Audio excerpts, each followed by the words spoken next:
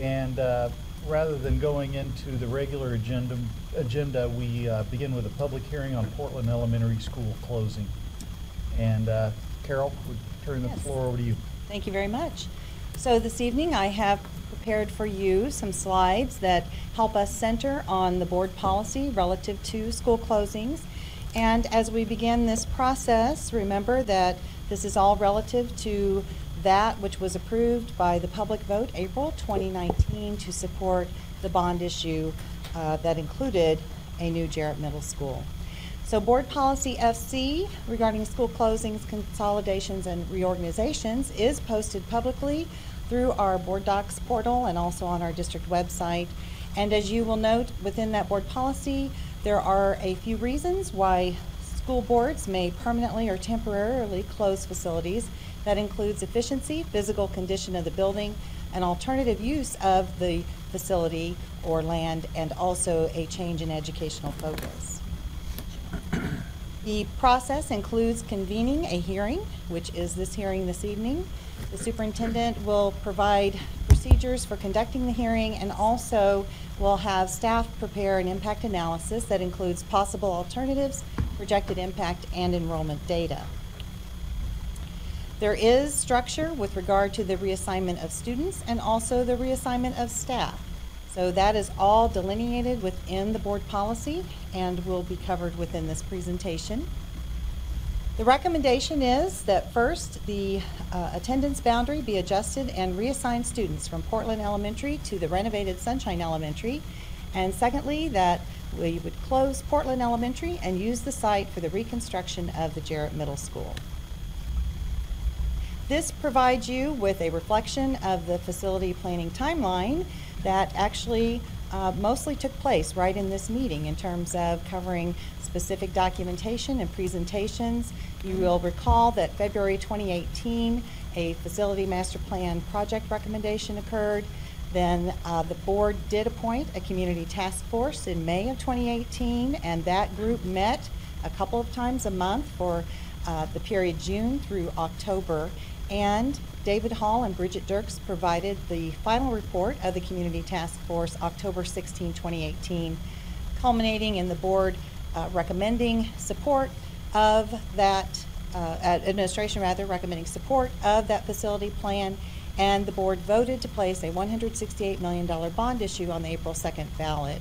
Our public approved that bond issue with a 61.22% approval rate, April 2nd, 2019. This is a list of the projects that was included within the Community Task Force recommendation, and this is actually a slide from that report to you. And you will note that it includes the new Jarrett Middle School there in the center for $41,540,000. This reminds you of some of the specificity on the Jarrett Middle School project and the service that it would provide for students through this new construction on the current Portland school site. This is information that was additionally included in the Community Task Force report relative to Sunshine Elementary, where renovation of the current building and the addition of new classrooms would occur to make room for the Portland student population that would be realigned to the Sunshine boundary. This provides an overview of Portland Elementary and includes some specificity regarding the building, the makeup of it. It includes 11 classrooms. And this is information regarding the Sunshine facility. Currently there are 19 classrooms in that facility. This shows you a view of the proximity between the two elementary sites, Portland and Sunshine. And please note that the 1 mile distance is drivable distance to to Sunshine from Portland. And Portland students would have access to transportation due to a barrier street that exists between that, and that's Campbell Street.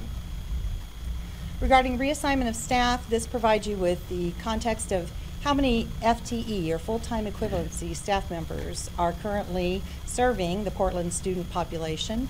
You'll note that there are 11 classroom teachers, 3.93 specialty teachers, 1 title teacher, a principal, a counselor, 0.4 library media, meaning that other work is performed elsewhere, and 11.35 support. And support staffs can include custodial, nutrition services, and a variety of other roles that are provided for students within the building. And employees that are eligible for placement will be reassigned through attrition in other buildings and departments. With regard to other schools impacted, again, the shift of students from the Portland attendance zone will then cause an additional shift of some students from Sunshine Elementary over to Delaware Elementary, and that new construction is underway.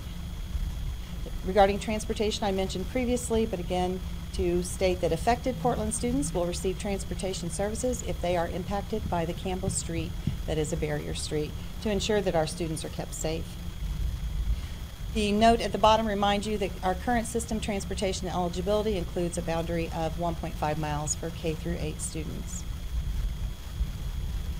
This highlights alternative options and projected impact, and for the community task force work, there really was no other option. Land is a premium in our community, and the Portland site met the needs of what could become a new Jarrett Middle School and expand on the co-curricular, extracurricular activities and programming that would be available to students there. In analyzing the options for renovating the existing Jarrett Middle School as opposed to building a new Jarrett Middle School, the renovation costs were identified to be greater than 90% of the new costs, and therefore the committee voted to support new construction. It was just over 93, almost 94% of the costs. The current existing Jarrett Middle School is landlocked, so there's not enough acreage to provide for the needs of the students there, and we know that that property is additionally surrounded by much of Missouri State University. Portland is in the appropriate location to serve the Jarrett Middle School population, and again, no other properties available. We also recognize, the Community Task Force recognized, that during the construction of the middle school properties, that there would need to be service continuing for those students. And so by doing it in this manner, with the Jarrett students moving to the Portland site, that then causes the vacated Jarrett Middle School to serve as a temporary site while other middle school construction projects occur. And as a reminder again, this project for Portland being used as the new Jarrett Middle School site was communicated as an important primary project for the 2019 bond. This slide shows you enrollment data and the impacted elementary sites. So you can see there are approximately 240 students in Portland Elementary currently, 160 in Sunshine and 185 in Delaware. With the new construction and renovation and additions that are occurring at Sunshine and Delaware, that makes room for those Portland students to be reassigned. And we also project that enrollment will remain flat for Portland and the other sites for the remaining years.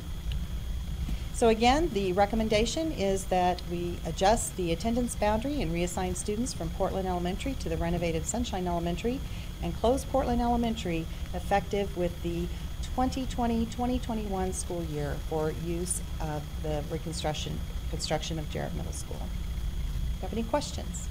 Any questions for Carol? Thank you, Carol. At this point, we will have a public hearing. That means that anyone who wishes to speak to this may come forward. Typically, when we have public comments during the regular board meeting, we ask or we require that you sign in. You do not need to sign in to make comments here, but this is the time to make comments. Are there any? If there's anyone who wishes to make comments on the closing of Portland, please come forward. Are there no comments to be made?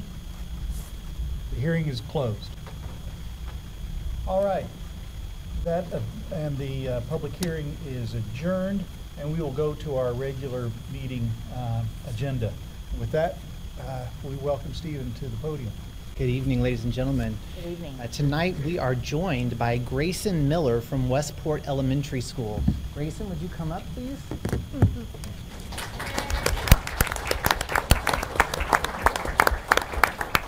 So Grayson is a second grader, and he is always positive and respectful to his school family. And you know how I know this, Grayson? Your principal told me that.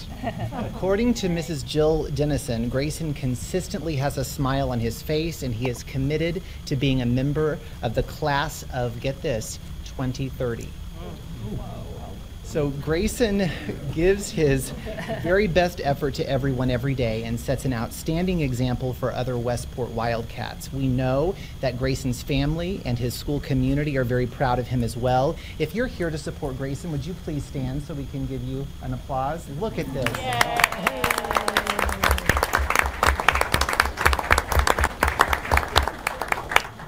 That's awesome. That's a great, did you see how many people are here for you? That means you're very special.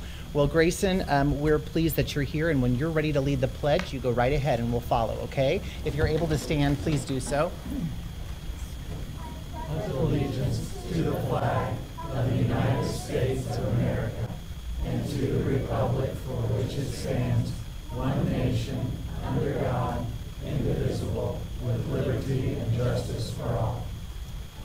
Grayson, well done. Thank you so much. Nicely done. And you get to leave early. Good job. Nice and styling too, isn't he? Great leader.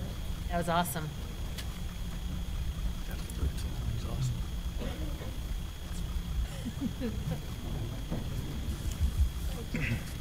We'll now move forward with our honoring excellence for the evening, and we have several distinguished principals that we want to celebrate. Three of those principals, Dr. Sarah Cooper, Dr. Tracy Daniels, and Mr. Tom Masterson. Would each of you please come forward?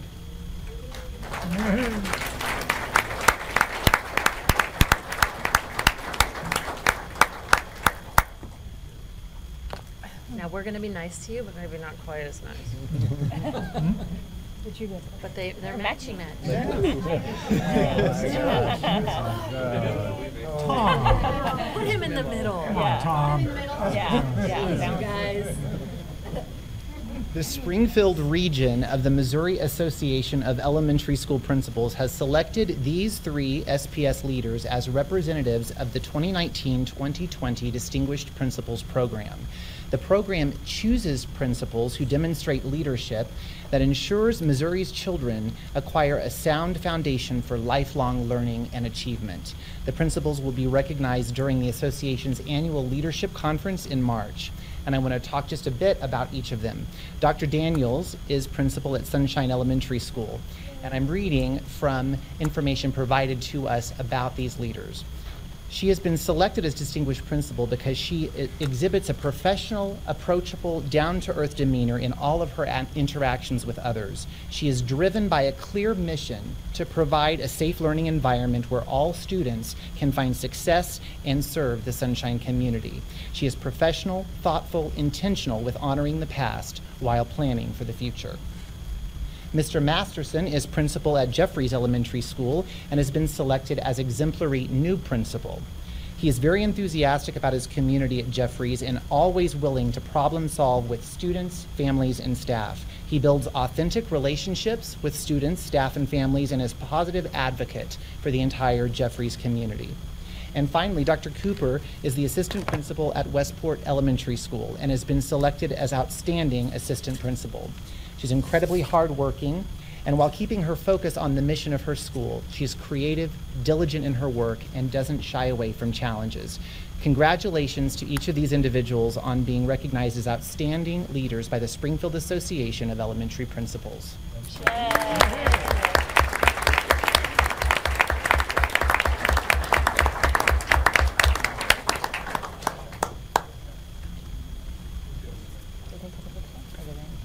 We get your picture? Oh, yes, we do need that, don't we? Put him in the middle again. That's right. Awesome. I see Jay Anderson is like a doting dad back there. He's just smiling. Yeah. Next, we are pleased to recognize the Glendale High School swim team. Yeah. We want to introduce you to the 2019-2020 Missouri Class 1 Boys Swimming Champions. Would you all please come forward, as well as your coach? Yay.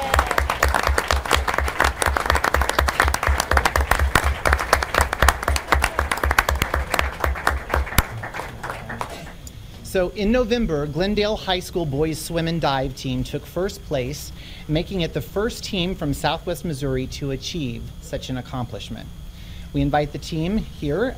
We want to celebrate with head coach Steve Boyce and assistant coach Robert Minch. The Falcons scored 247 points, followed by the second place team scoring 222 points. Coach Boyce, would you please introduce us to your team?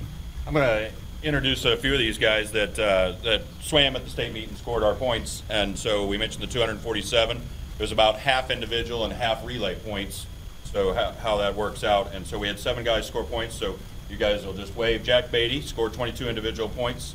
Lucas Chadwell had 17 individual points. Wave Lucas. Trey Flower had 29 individual points. Michael Jasinski was 31 individual points. Andrew McElwain scored 15 individual points. Colin McNew scored 20 individual points. And Evan Riley scored 12 individual points in diving, so everybody in double digits. And we graduate 1 with Andrew McElwain, so we're excited about our opportunities in the future. Yeah, awesome.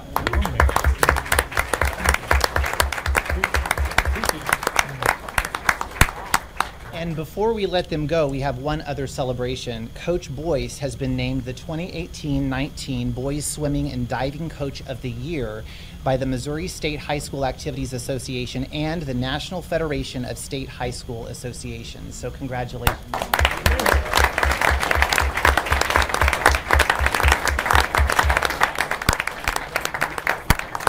much. Get a group picture there. That's okay. You just get up, just boss them around. There used to be a boss around.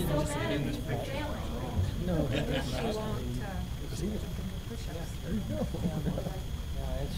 I mean, they've just continued. Gotcha. Phenomenal time.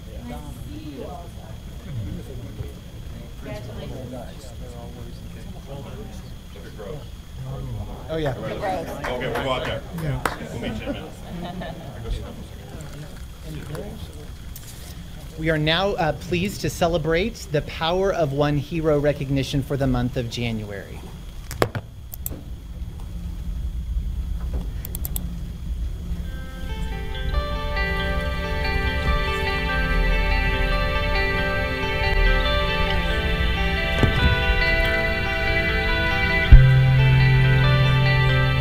I am Sarah Potter, and I'm the lead secretary here at Bissett Elementary. I've been working here at Bissett for a little over 4 years. My first year I came in April, so it was an interesting experience coming into the school at the end of the school year. And I worked in early childhood since 2000. Sarah's amazing in all aspects of her job. She's a really awesome multitasker. She is always here. She's willing to help with anything. If you need something done, she'll be able to do it or find someone to do it. She helps with after-school clubs. I really enjoy being able to have the opportunity to do other things outside of my job here at the school. For the last 2 years, I was one of our Girls on the Run coaches here for our Girls on the Run program, which was fabulous for our girls that were grades 3, 4, and 5. I also work with our STEAM club, and it's just exciting to work with the kids outside of just the school setting for additional activities. Coming to work each day is fun. I enjoy working with the kiddos and seeing their smiling faces come in the morning. We have great staff, and I really feel like SPS is a great district to work for moving forward for kiddos and education. She's a friend to all of our staff. She even goes above and beyond and cares about our personal lives. She came and cheered me on at a half marathon. She made cute little signs and everything, so she's just amazing. If I was to name Sarah's superpower, it would be friendly. She's always a smiling face when everybody walks in the door, talks to all the staff, and is just really encouraging. I think it's wonderful that Sarah was nominated. She does so much for our school and for our students, and honestly, the job of a secretary is one of the hardest in the building and probably one that's not recognized near enough. Being honored for the Power One is super humbling. I just feel like I come and do my job. It's nice to be appreciated, but I know that I am already, so being nominated is a great honor. Congrats, Sarah, you're a rock star and we love you. Congrats, Sarah, we love you.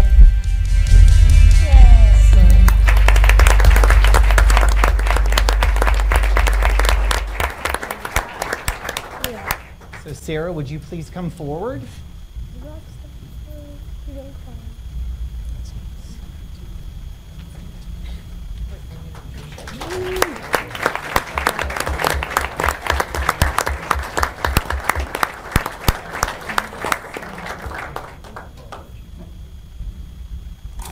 Awesome. So for our partner recognition tonight, we are honored to celebrate two organizations that have stepped forward to support us in continuing to expand opportunities for our students to participate in engaging, relevant, and personal learning experiences. Thanks to the Dar Family Foundation and to Missouri State University, students in Springfield Public Schools will begin to learn about agriculture in ways we never before dreamed possible. In December, the Dar Family Foundation announced that it would provide a gift of $4 million to build an agricultural sciences magnet school, which will serve 150 4th, 5th, and 6th grade SPS students to be located at Missouri State University's Dar Agricultural Center. The Dar Family Foundation is contributing an additional $2.5 million to Missouri State University to build a small animal education facility. We would like to introduce representatives from both of these partner organizations. Joining us from the Dar Family Foundation is Executive Director Heather Zaromsky and Dar Family Foundation board members Cody and Aaron D'Anastasio and Tom and Marcia Slate. Representing Missouri State University is Brent Dunn, Vice President for University Advancement. Would you please come forward, all of you?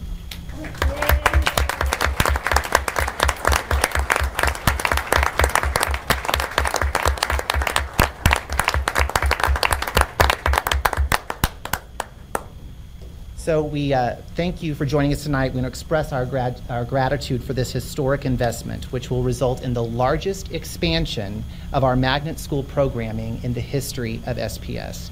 Thanks to this partnership, some of our youngest students will now experience learning that connects them to more than 250 career opportunities associated with the field of agriculture. So thank you very much.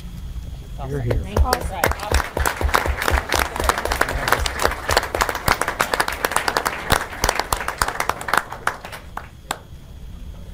In for a pic.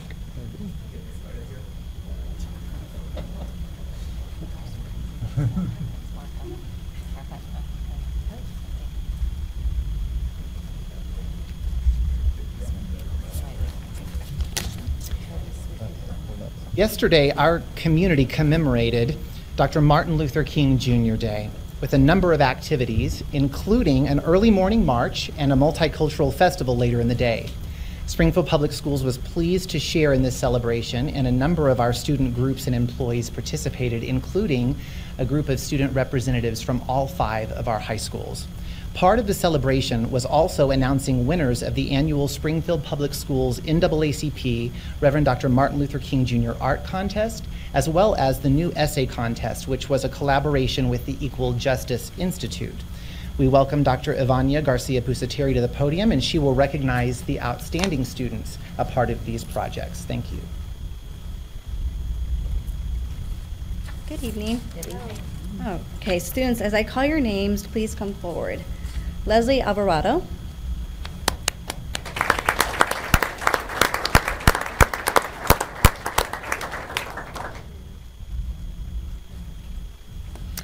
Elizabeth Hardy.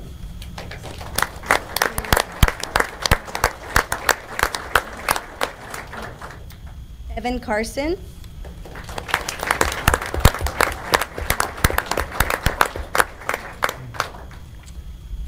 Elizabeth Owens.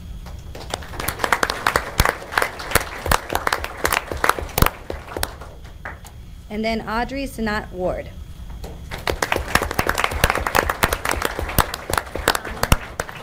So the students are holding the paintings that they submitted for the art contest. Will you come show them to the board? Awesome. Can we have their parents, if they want, to come up here Sure. to take pictures? I feel like I didn't contact enough parents. We need Parents, if you're family members, if Yes, you're here, if come you'd like forward. to come forward. But yes, as I was saying, these are the art submissions that they sent for the contest, and they were showcased yesterday at the program at the Galois.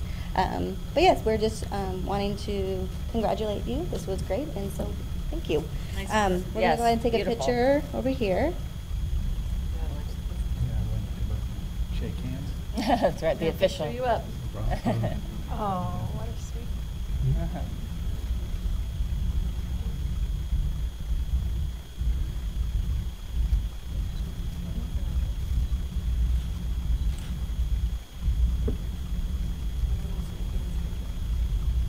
Great job. Yes. Thank you.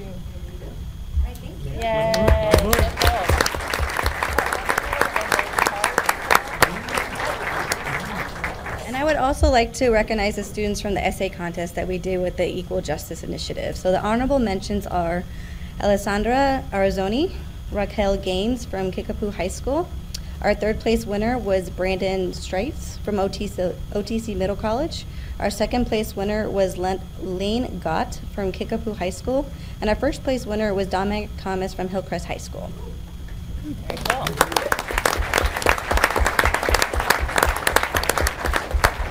And also the winners were also given scholarship money. So third place received $1,000, second place received $1,500, and first place received $2,500. Yeah, awesome. Yeah, that's awesome.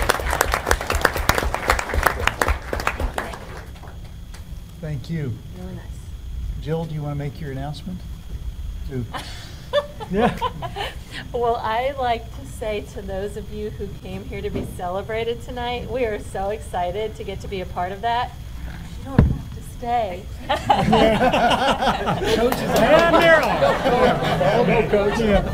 a great evening. Thank you for being here. Congratulations. Yeah. See you, Aaron. Thank you. Bye. They're out of here. Got a second batch coming in. It's like a basketball tournament. All the parents leave for one game. Yeah, Kathy, we have all the public.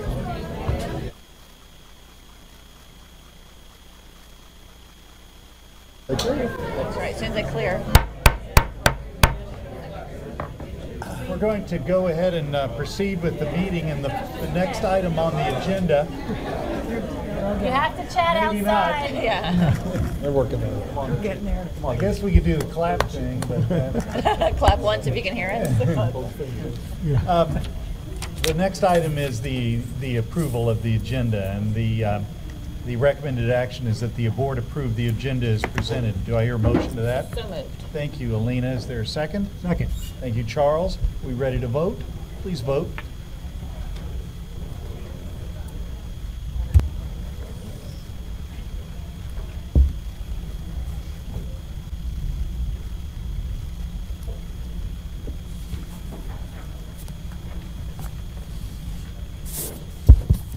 There we go. The ayes have it. The motion passes, and we move on to item 2, which is public comments to address agenda items. We do have 5 speakers. Let me read this, and then I'll make a couple comments. The Board of Education welcomes comments from the audience about the issues being discussed. It's recommended that requests to speak be submitted prior to the beginning of the meeting. Comments will be limited to 5 minutes for each speaker and will be timed by the board secretary. It's inappropriate to address the board about individual students or individual staff members by name in open meeting. If you have concerns about individuals, these concerns should be addressed through the appropriate administrative supervisors, either in the schools or in the district office. If you have materials that you want to share, please provide them to the board secretary prior to speaking, and she will distribute them to the board members.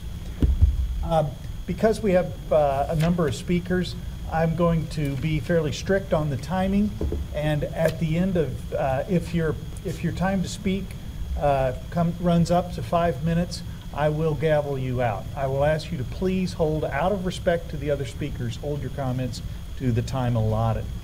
Our first speaker is Arthur Hodge. Why is it always me first? Oh, boy. You have a little more time. You can keep talking. It shouldn't take very long.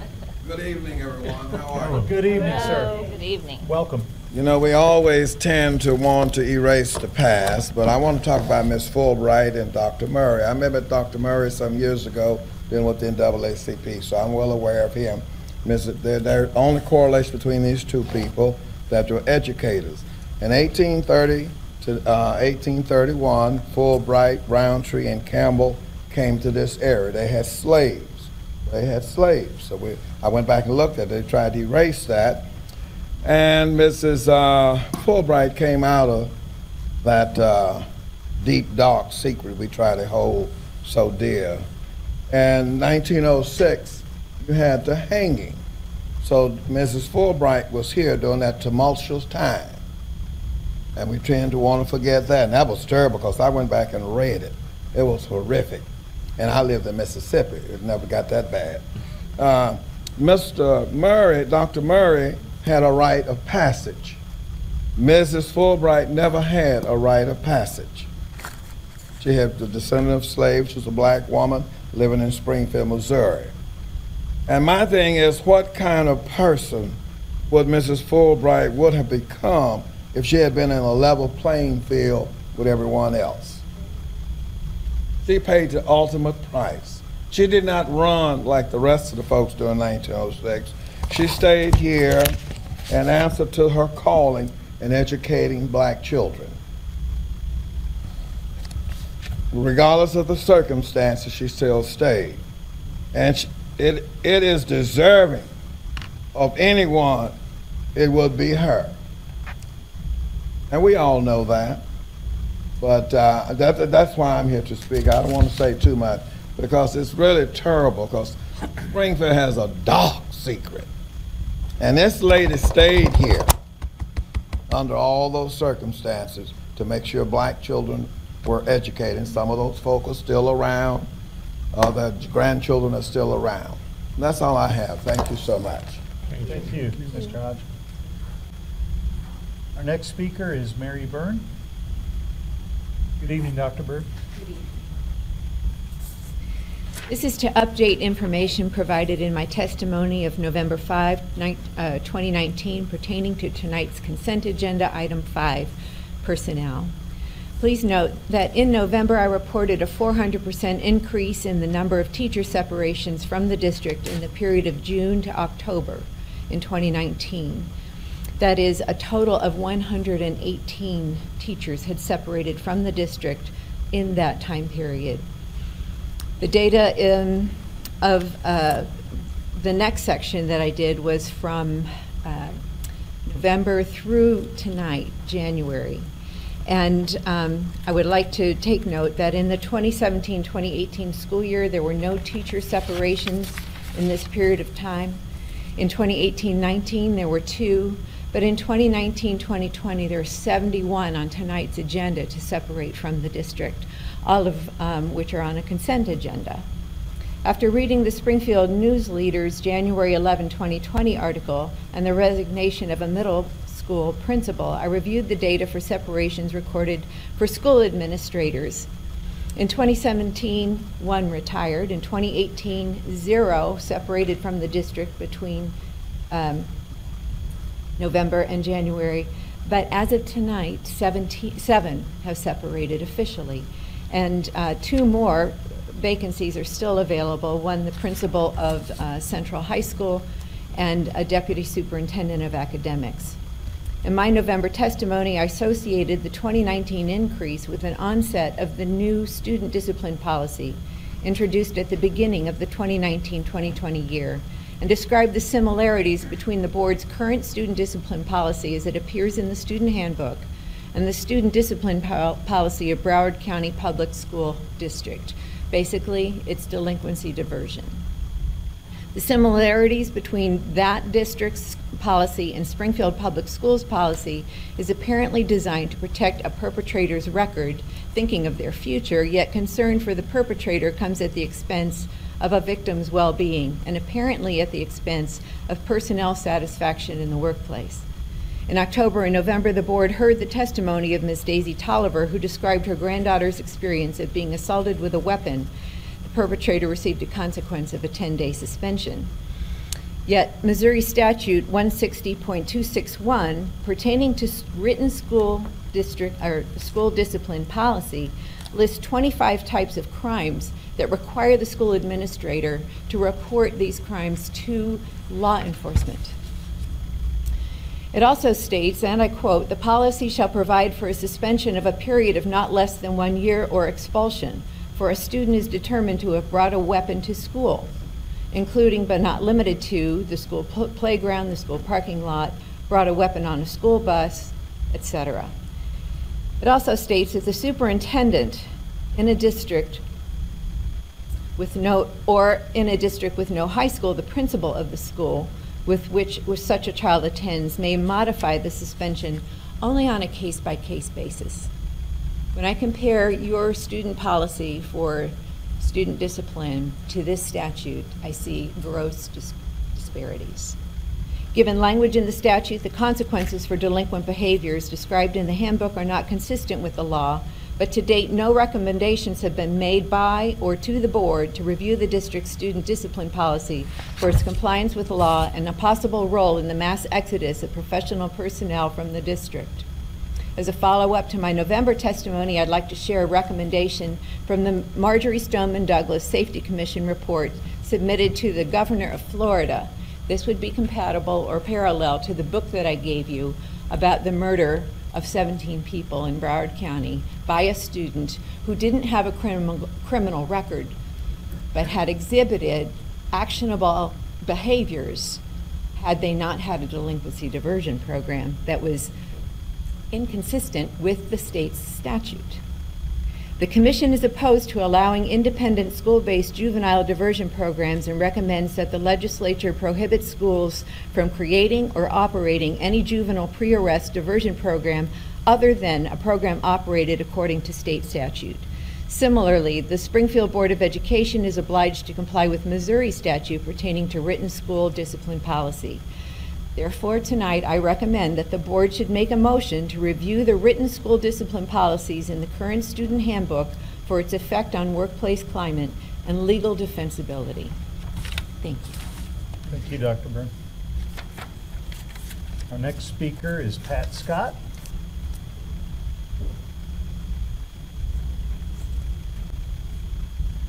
Good evening. Welcome, Ms. Scott.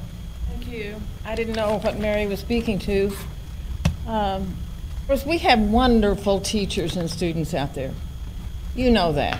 I know that. And you are entrusted with keeping this district afloat. But some of the things that are concerning me, as a member of the public in this community and someone that's concerned with education, I'm wondering when, if ever, these doors will open, these closed doors of the board, of the administration, of whatever's being done with this district, and listen to the employees in the district. I've been in these meetings and you talked about your surveys of how satisfied employees were, and I don't believe it. I'm among these employees. And I think that's a problem, that we have to figure out a way. And my concerns on you gaining the qualified people that we need. Teachers and principals, look at the experience we're losing. And most are going to go out and get another job when they can stay in this district and contribute to the education of these kids. We have a problem. Is it with the administration? Is it with the board? What is it? Because some of the things that Mary suggested, I hope that we can do. Still, I wonder about the flagship school, Central. Those are probably two fine people that are going to be I assume they'll still be the principals next year. We should be able to hire a principal for that school. We have, two key administration, secondary education and elementary education that we still have the temporary people in from Willard and Nixa doing. Why can't this district attract those people? Look where we're at. We're in Springfield, Missouri. We're not in St. Louis. We're not in Kansas City. So I hope that you're asking what these really hard questions are. Part of that, I believe, and I would like to know if you are working with the teachers. I believe it's like the tail chasing the dog. Curriculum is part of the problem. I'm not even sure who's in charge of curriculum. But I know that there's a problem out there that's producing the lowest test scores in the state, and we can't just keep delving in. We went full speed ahead with our Chromebooks, and you probably know how I feel about that. And we're not doing anything to fix this problem. We have many teachers that say, I don't use them like that. I don't use them 100% of the time. But I don't know if we have any guidance coming from administration to how they have no backup anymore with any kind of text. It's all on the computer, and they're just giving up. That's what I see. And I hate it for our young people. I hate it for our community, for the teachers, a profession that I love and would love to see. I guess I fail to see why there's not more people speaking up. And I would just like to see a dialogue. I'd like these doors to open. I don't know when I will get, if ever I will get, answers to some of the questions. We're depending on you to make the necessary change. It's tough, but we have a lot of good teachers and a lot of good students, and I appreciate that. Thank you. Thank you, Ms. Scott. Next speaker is Ms. Betty Ransom.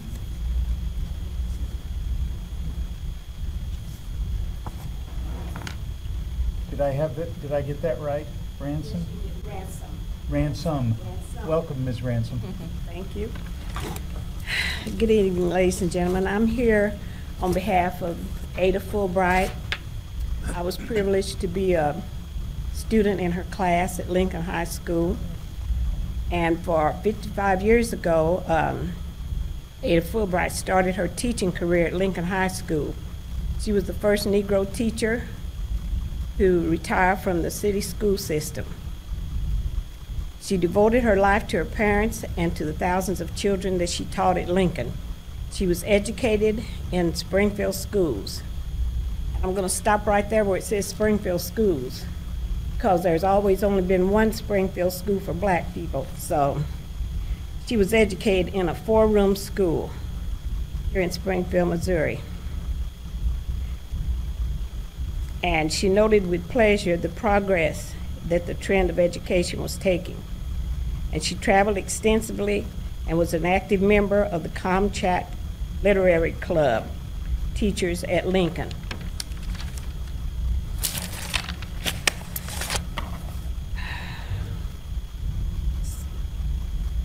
Ada Fulbright died August the 26th, 1959, according to the obituary in Springfield News and Leader. She died in Burge Hospital, now Ox North, after a lingering illness. Her age was listed as 85. In 1931, the school that is Lincoln School now was built, and it's part of OTC.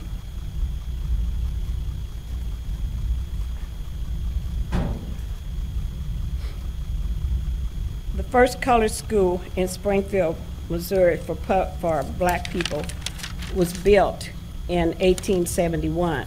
It stood on the corner of Central Street and Washington Avenue.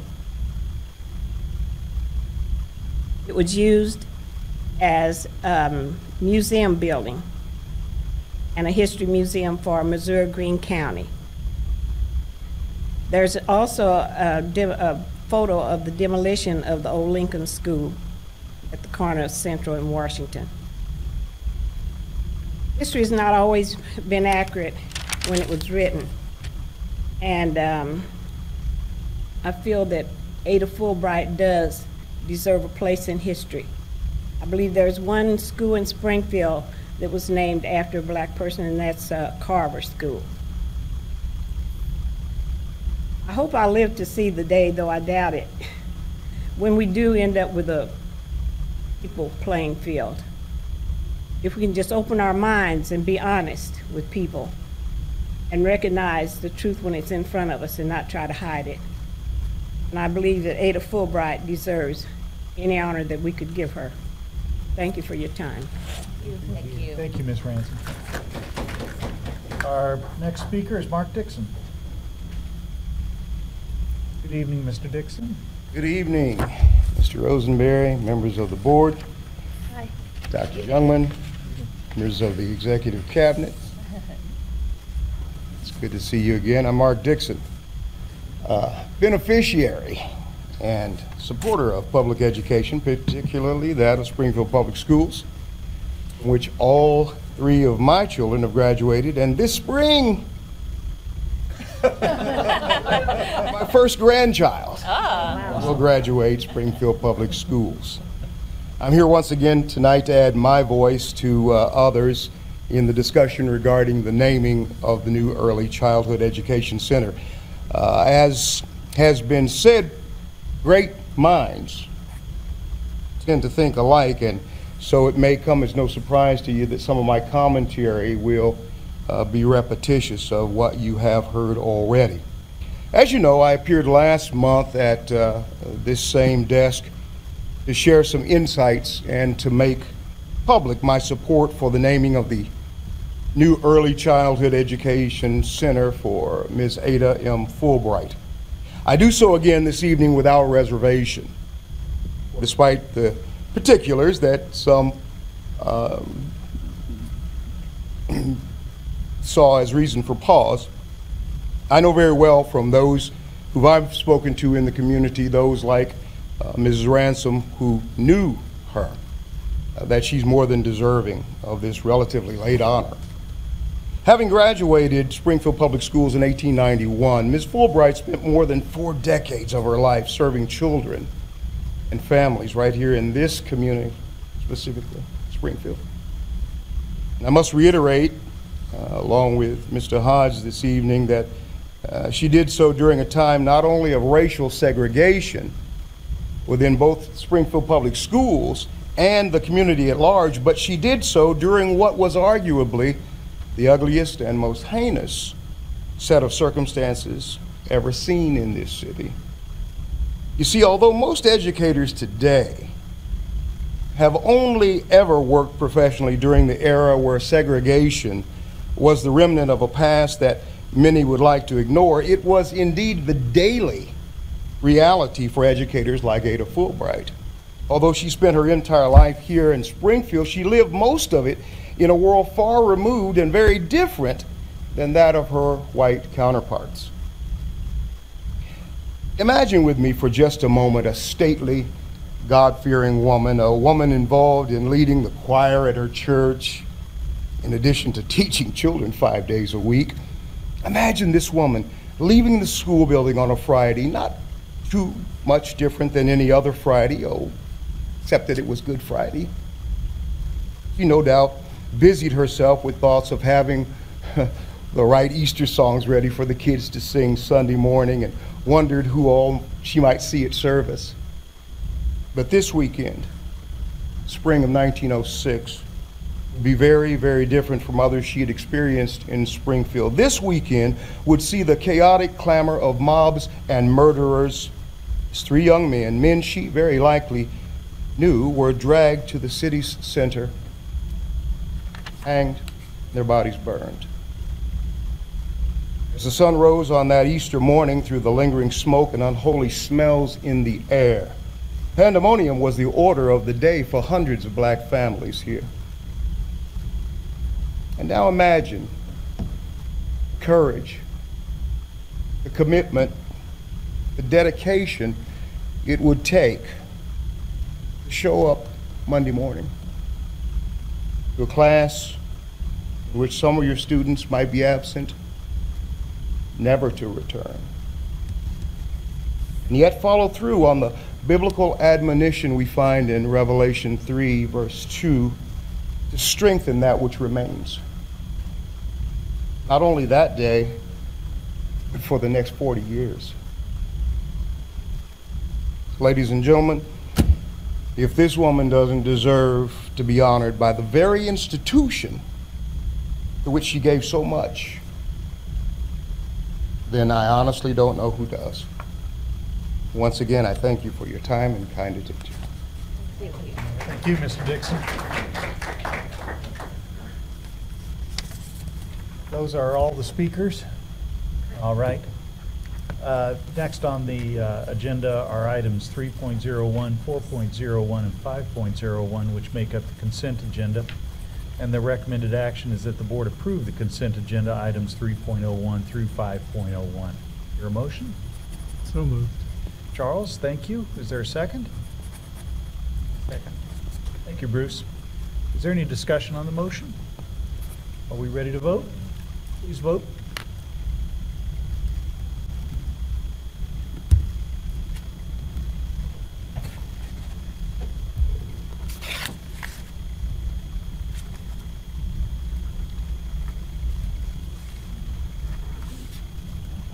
Ayes have it, and the motion passes. And we move on to item 6, which is the treasurer's report. And we welcome Carol back to the podium. Thank you. We've posted for you our normal documentation reflective of the period of time December 4 through January 10. And that includes a budget amendment and transfer report that has some minimal changes recommended. Only $13,316 increase in revenue and a $74,244 increase in expenditures. And those include some items relative to the Ready, Set, Supply effort that provides supplies for students in need, and also some transfers relative to capital for athletic equipment in supporting the middle school track program. Some other items listed there. Our fund balance remains stable and steady and is changing from 18.12% to 18.09% as an estimate for the close of the year. If you have any questions, I'd be happy to answer those. Any questions or comments based on this?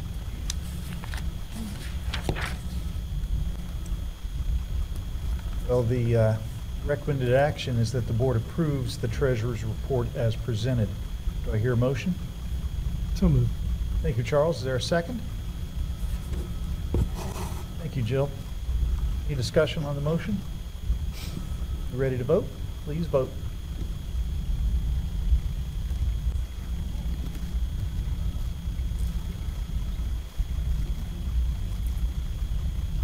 Ayes have it, and the motion passes. We move on to item 7.01 in the information reports section, and this is a transportation consultant report. Carol? Yes, so I'm pulling this up is my hope.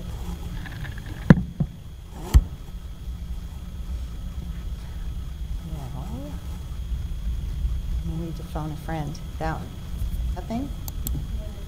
Oh, thank you. Ah, not used to PowerPoint. Yeah. Okay. Very good. So this evening is the culmination of a great deal of work, and I'll remind you that it was at the October 15, 2019 board meeting that you approved an agreement with Springfield Public Schools and Transpar, a consultant group that specializes in analyzing transportation services, and that was following a request for proposal process where we evaluated responses and identified the best firm to work with us on this work. And I'd like to invite Mr. Tim Ammon to the podium. Mr. Ammon will be presenting the information for you this evening. He has been in transportation consultant work for 22 years, and at least 20 of those with the Transpar Group. He has worked in over 400 school districts, and that includes 40 countries. And important to note that the services that they provide are for very small school districts to very large school districts. And he shared with me that that's school districts that have 15 buses all the way to 1,500 buses. So I will say that I'd like to thank Jonathan Sheldon for the work that he and his team have done through this process, because a number of us work together collaboratively, but especially he and his team, to provide a plethora of data that was then analyzed by this team, and Mr. Ammon will be presenting that information for you. Turn it over Very to good. you. Thank you, Carol. Appreciate it. Mr. Chair, members of the board, members of the administration, and the public, thank you for the opportunity to present this evening the results of our transportation assessment. Throughout the evening, we will be presenting a significant amount of quantitative information on the performance of the transportation department and on the opportunities that exist within transportation for different services that are being presented right now and being provided right now. And what I will want to take you through is a set of criteria and a set of constraints that are necessary to enable those services, and what we believe the outcome of that service provision will be. Please. To interrupt you, I just want to let you know that this board is active in its approach and may interrupt from time to time with questions, although we do want to respect your time. So I'm just bracing you for this. No, I have. I prepared him. I have for been that. so informed. Okay, thank you. Okay. I've been so informed. So please feel free throughout as we go. And I think what is crucially important, honestly, is to understand that beyond just the quantitative assessment of existing service was the underlying rationale for what our study was focused on. right? And when we think about that underlying rationale, what we see is that there were two primary purposes that we came to this with the focus on. And that was, what is our opportunity to expand the provision of services to provide students access to more of the educational programs that you provide? It's clear, just being here tonight in the Honoring Excellence section, that the district is offering a huge number of services and maximizing opportunities to gain access to those is a worthy and laudable goal. And I think second to that, one of the things that we looked into is what are the additional opportunities to provide services to students who are currently not receiving them, and that is specifically in the realm of the magnet programs. And for us to be able to do that, ultimately it was necessary to do three things. First thing was we had to establish a baseline. We had to look at the existing system and to gain a sense of where it was in terms of its efficiency and where it was in terms of its cost effectiveness, because that would actually from the outset provide us some insight into, was there flexibility in the current system to be able to provide these services. Second to that, we needed to, in this idea of how would we provide this expansion beyond what is currently being offered, what does that look like in terms of service requirements, in terms of the resources necessary for that are associated with drivers and buses and all of the rolling costs associated with that. And then finally, how do we merge those two assessments to identify what's the optimal way for us to be able to try to expand these services and offer maximum value while limiting the incremental cost of that to the greatest degree that we can. And so that became the focus of the effort. And what you'll see, again, is as we transition to understanding the baseline, transportation is a service that I'm sure you're familiar is awash in numbers and awash in statistics. And so the next several slides will demonstrate that, if nothing else. But what they show us in our work is when we look at the critical criteria associated with what transportation departments are supposed to do, which is maximize the use of the assets that they have been made available to them, it's clear that your organization has done an outstanding job of doing that. Your folks deserve a significant amount of credit for a very constrained environment and their efforts to provide efficient and cost-effective services. We see that primarily through two statistics, one on this slide that I'll point out, which is when we look at the number of runs per bus.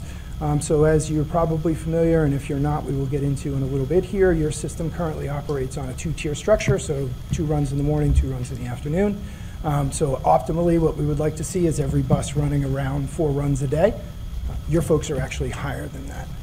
And they're higher than that because of some of the efficiency techniques that they've brought into the system. And that is a credit to them in the way that they are looking at solving what is a very difficult problem of a large geography and a constrained amount of time. Right? Because transportation is a time and distance problem, and right now we are constrained from a time perspective. Right? So we see that runs per bus as a critical indicator of the overall effectiveness of the system.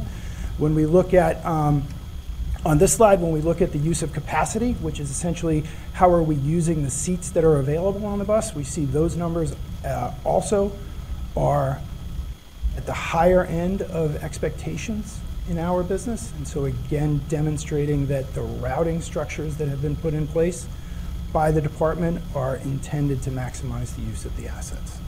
It is those two things in combination, high use of the assets and a high use of the available seating capacity, that allows us to look at the cost of the system and to recognize that you're providing services cost effectively. Right? So we've broken down throughout the system into its component parts, both on a unit basis from a cost per student, cost per run, cost per bus perspective, but also through the different kinds of services that are provided, including regular ed and special needs, and additional and other associated services.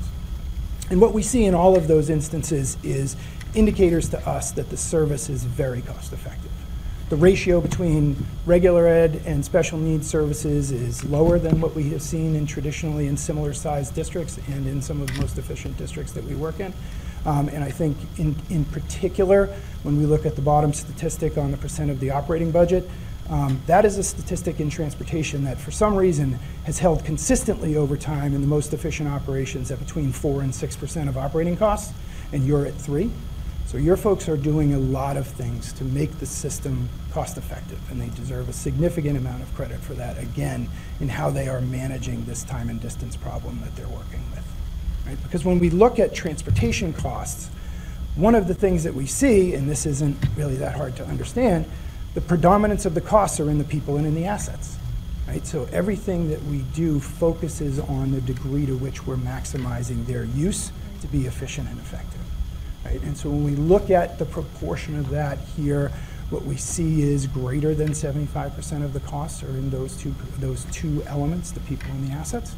So when we are looking at opportunities to expand services, and when we are collaborating with your folks and talking about how to expand services, the things that we are focused on to address the second part of that question, which is how do we do that at a limited to minimal cost, is focus on opportunities to continue to use the people and the assets to the greatest degree possible. Right? Because what we see when we do this is we can look at the rolling cost, right? The rolling cost of the asset, which is essentially less depreciation. You know, we have the cost of fuel, the cost of maintenance, the cost of actually putting someone in the seat, all of those various things. We are able to use, you know, standard techniques to come up with what is effectively a cost per mile for the way that your system functions.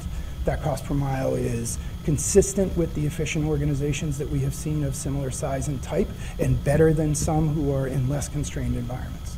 But where this statistic is important to us is it allows us to use that value to get some understanding of, were we to expand services, what is the likely impact on transportation allocation requirements and transportation expenditures, right? And so we will use that cost per mile statistic to make some of those estimates. Okay, so again, that is the baseline of your current system. Your current system is performing efficiently and cost effectively. That's terrific in every respect, except for its flexibility in offering new services. Right? And so we will get to how to try to address that within the structure of an efficient and effective environment.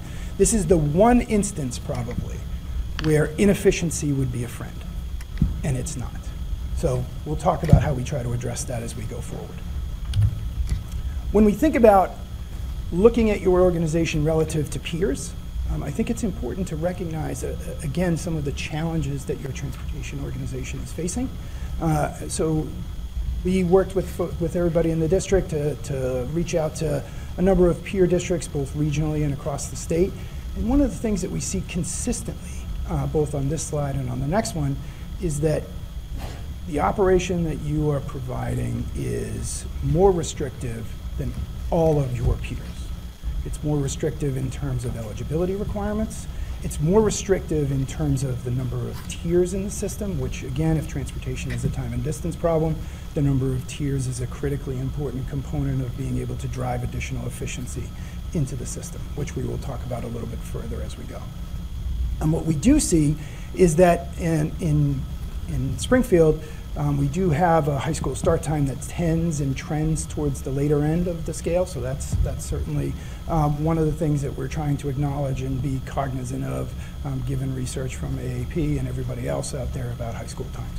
So certainly we're aware of that and are trying to be cognizant of it in designing whatever future system we can come up with. Okay? So when we look at it again, just from a regional perspective, one of the things that we see, so here what I think is most striking is if we just look at enrollment, and we look at enrollment relative to tier, right? We have an enormously large district operating as if it's a small district. That creates a tremendous amount of logistical pressure. Right? And that's part of the rationale for why there is a significant number of techniques that are being used in the system to drive that efficiency and cost effectiveness in. So certainly for us, one of the considerations as we were going through this is any expansion of service is going to have to be aware of and highly attuned to what are the times within which we're getting kids to school. That's because, again, While this isn't physically true, logistically what we're trying to do here is create time. So we are trying to drive time into the system in some way. The mechanisms that we use to do that is, again, if we start with your current bell structure. And I apologize for the font, it's a little bit difficult to read, but there's a fair number of things on there. One of the things that we think everybody should be aware of here as the representation of your current bell schedule is that it does have this nominal two-tier structure represented by the green bars and the yellow bars, right? So just the groupings of those represents the tier structure. But I think what's important about that as well is both within the tier groupings and between the tier groupings, if we look at the horizontal length of the bars, right, we have differences in instructional day, we have differences in transportation windows, we have differences in a variety of things that all, again, contribute to difficulties in terms of system design for transportation. So much of what your folks wrestle with on a daily basis and what we had to wrestle with from an analytical perspective is how do we try to make this system conform in some way that it will allow us to inject time into it to increase services. Right? So if we think about this as the baseline, what's important to recognize is, as I mentioned previously, there's not a tremendous amount of flexibility here. And how do we know that? It's because when we apply this basic idea of saying, were we to reduce high school eligibility distances, and were we to add transportation to the magnet programs, what does that do to the current system? Right? How does that increase the requirements associated with transportation? And what we see in that instance is your current 132 bus system becomes something between 180 and 200 bus system. Right? So we're adding something in the neighborhood of roughly 50 to roughly 70 additional resources. Now, as you folks probably know better than I, one of the things that's not raining out of the trees anywhere is school bus drivers. Right? So finding 50 to 70 additional ones feels like it might be a little bit of a challenge. Right? And in addition to that, I don't think planted next to the school bus driver tree is the money tree that rains out the 3.9 to 5.4 million additional dollars that we would need to do this if we were to change nothing else in the system. Right? So this is an important slide as a point of departure because it helps us understand how the efficiency of your existing system is constraining the ability to do additional things in it absent other structural changes. Hoping you didn't come here to ask us to drive buses, did you? I did not, and it's actually the same reason that I don't have a CDL. Everywhere I'd go, they'd ask, and it's just much easier to say no. Clear that up before Yeah, you well, continue. no, it's just much easier to say. Although I think there's several people in the room who would be happy if you'd get them. So I think what we're trying to determine here is, even in some sort of a Goldilocks scenario where we're finding a reasonable middle, right, we're still increasing the system by 58 buses, right? So it's generally just not feasible to be able to do that.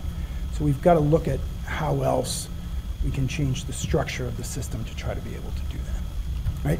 So what is that we're trying to increase, right? So what we're trying to do, and this is an illustrative example from each of the 5 high schools, we conducted the same kind of analyses where essentially we built out walk distances from each of the schools to try to assess how many students at each location we would be dealing with and what is the clustering of those students so that we could consider different kinds of routing techniques to be able to support them, right? So for each of the 5 schools, we built this out.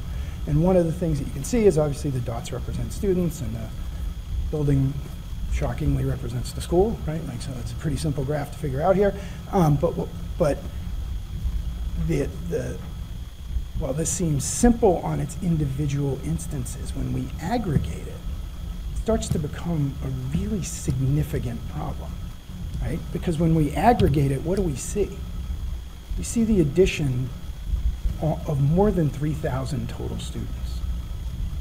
And if you remember the regional slide, it would make it the 6th largest, just these additional kids would make it the 6th largest district in that region. Right? So this is a significant add to the system.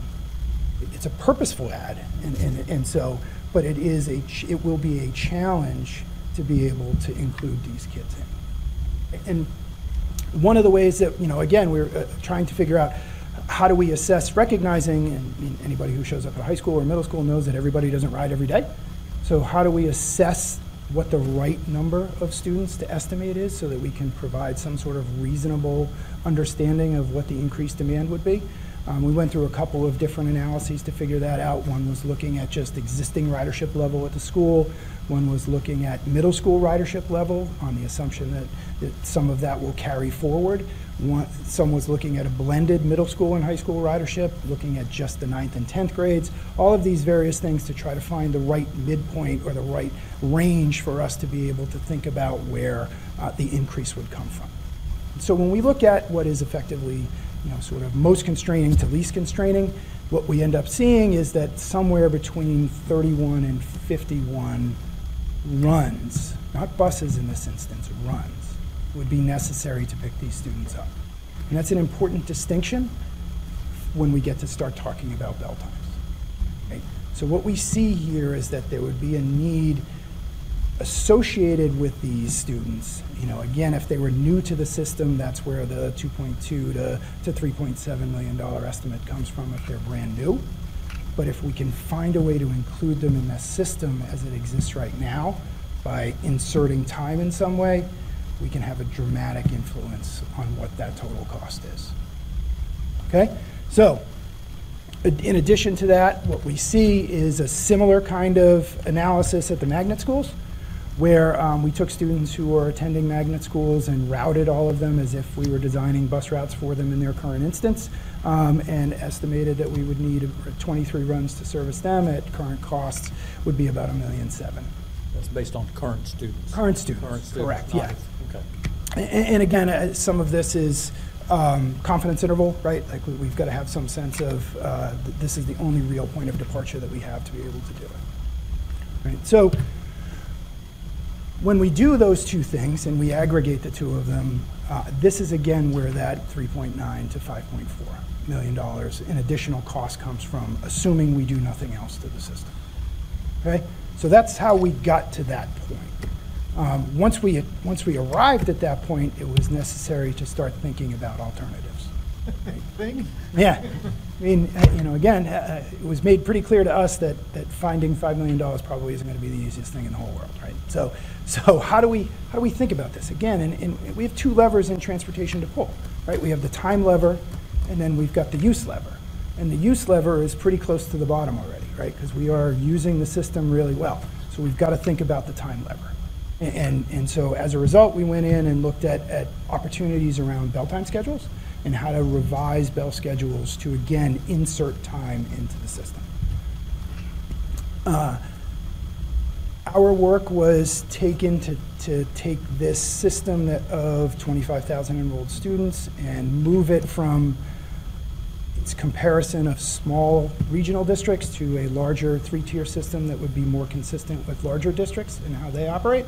The three-tier structure that we came up with, there's some critical things to note about it. The first critical thing being, from our perspective, a minimum of 60 minutes is necessary between the tiers. Okay? Between the tiers, between each of the individual school times. We have identified 7:30, 8:30, and 9:30 as the times. That was primarily an analytical identification. If you chose to have it be 7:45, that would mean it would have to be 8:45 and 9:45. If you made it 7, that would make it 7, 8, and 9. As long as it's got 60 minutes in between, the routing structure works, whatever the baseline times are. So it requires 60 minutes to make it work. Correct. It would require 60 minutes to make it work. So what you'll see is in the two examples that we'll demonstrate here, which we believe are the two best examples that we were able to derive. The first one, we start with middle school students first, and high school students second, and elementary school students last. And in addition, we are inserting the expanded service for those roughly 3,000 additional students plus magnet school students. And in doing so, what we are able to do by creating this three-tier system, which again gives us the opportunity, if you can sort of boil it down, to reuse the asset again to pick up more students. What that provides us with is the ability to do these services with approximately 119 maximum buses, which is actually fewer than we're using right now in total. Right? But what we have here is we also have some increment. So I mentioned this $4 a mile cost earlier. We do have some incremental costs associated with providing these services because now that the buses are running again, they're aggregating more miles on them, so consequently we had to account for the time and the rolling costs associated with that. So we do see some costs associated with those. And again, what you see in our best case to worst case here is cost increases that are somewhere between roughly $280,000 and roughly $460,000. And then when we add in the magnet school provision of services to that, that includes another approximately $570,000. Say that again, the number? 570,000. So it's the bottom bullet. And so if you remember, our original estimates doing nothing was 3.9 million to 5.4 million. Here we are looking at somewhere around 800,000 to slightly over $1 million to be able to provide services to what is approximately almost 50% more kids, 40-ish% more kids. Okay? So that's the first sample. The first model that we developed, which was again middle school first, high school second. The second model that we had was high school first, elementary second, middle last. And again, the progress is similar. We assumed 7:30 again for just sake of the analysis, not because that's what that time has to be, but there does have to be 60 minutes between. In this sense, Can I ask you a question? And maybe that you're going to tell me this isn't relevant, or you're going to get to it later. But if you, that seemed somewhat simple unless you also add in the statement you made earlier that there aren't like tons of people sitting around wanting to be bus drivers. Mm-hmm. And it occurs to me that you just increased the amount of time that they would spend doing that every day. And that might not be attractive to some people. Am I missing something? Can we hold that for just a second? Yes. Okay, thank you. So what we see when we look at this example, right? Remember now that you're using 132 buses as currently exists, right? There's 132 buses in the system right now. What we have under this scenario is again a maximum need of 129. So assuming we can fill to full complement, we've got the number of people that we require. Like 8 people don't like it, we're okay. And it's probably, if there's 4 people that we can't recruit, not really that they don't like it, right? It's just the recruiting part is harder than keeping the liking part. Yeah. And to your second question, I think arguably one of the things that we have seen is that when we extend service days, it actually helps retention because people make more money and it provides more consistency in schedule. Okay. So that has a possible side benefit, not something that we looked at in the course of this study, but just as a result of the other work that we've done, that's what we've seen. Thank you. So again, what we see here is we see a need in the difference of up to 129 assets. Right? And because of the way that we're structured and because it's fewer than the number of assets we're using now, the actual incremental cost of the individual runs doesn't change whether you put the high school first or the elementary school or the middle school first. So what we still continue to see is this roughly 800,000 to slightly more than $1 million increase in allocation requirements. And again, that is for the purpose of providing services to roughly 3,000 additional high school students and approximately 250 magnet school students. Okay, so when we look at it in summary, the second column that you see is essentially our base case. Were we to do nothing and still want to provide these services, again, that cost range is approximately 4 to approximately 5.4 million. Were we to make changes to the bell schedule consistent with particularly that 60-minute tier criteria, those additional services can be included in the system for in the neighborhood of 850,000 to $1 million. And I would point out that administratively, this will be a notable effort for your staff.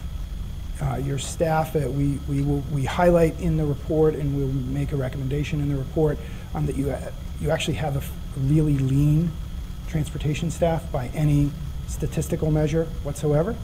And so consequently, their ability To do this is going to, what's going to be necessary is to ensure that they have sufficient time and sufficient resources to be able to do it, because this is in no way a layup, right? But it is doable from a financial perspective, it's doable from an operational perspective, and it's doable from a technical perspective. So I think certainly with that, we'll take whatever other questions the board may have. Questions, comments? Gary. One is I appreciate this. The second time we've been through this. Is that right? A few years ago, I don't know who else was on. I know Bruce and I went through it, particularly with the bell change in start time. And as you can tell, we're going through the same thing. We're still doing it the same way, so that tells you a little bit about at the time. But that's not my question. The distance and the bell time, those are mutually exclusive, not a combination of both, right? Did I understand that right? It's either or? Or was it reducing the 3.5 miles down? Oh, yeah, I'm sorry. Yeah, so in order to, in order to not introduce the $4 to $5.5 or $5.4 million cost, it would be necessary to change the bell time to be able to enable those other changes. To do the reduced distance. Yeah. Okay, that's what I want to make. I thought that's what it was, but I want to make sure that it wasn't either or. The second one is you gave us a couple examples of 7:30, 8:30, 9:30, and who starts when. Mm-hmm. I didn't see, and what research I've seen, high school students do better starting later. That was not one of the options. Is that just something you just didn't show us, or no? It was you started high school at 9:30 instead of 7:30. It was one of the analyses that we did do, and that and from a cost perspective was notably more costly than the others. But we ran into some other operational concerns too around OTC and, and scheduling and some of those kind of things as well. And I know Jonathan will shudder when I say this, but in an effort to try to minimize the level of disruption, like we didn't want to introduce that as well. But you know, it does present other challenges from external partners. Oh, absolutely, I understand. Where there may be a need to run sort of what would be characterized as kind of a subsystem. From a learning standpoint. Yeah, absolutely. I mean, and the last one is just a comment more than anything. I still have a real concern with 1.5 miles for elementary kids. Has nothing to do with attendance, has nothing to do with anything but safety. I don't want my kindergartner walking 1.5 miles. So I know that's not a part of this. You didn't look at that. But now I've got high schoolers walking the same distance as a kindergartner. That to me is disparity. So that's a comment, and no criticism of the report, because I know that's not what you were looking at. But at some point, I think that concerns me greatly from the safety standpoint of our young kids, and I know that's cost. I understand that. So that's, I appreciate this. I really enjoyed reading through the report and getting it. Its concept makes a lot of sense, but any way we go is not going to be cheap. It can be cheaper, but it ain't going to be cheap either way we go, even though it is the right thing to do. So I appreciate the study and what you did. Other comments, questions? You've given us an awful lot to think about. Thank you for your work. It looks like this will take further deliberation, maybe even further study. The most provocative statement was that statement about how a bill schedule change isn't something that just matters to the district as an organization, but it impacts a lot in the community, just like our school calendar does. And maybe you could be part of this.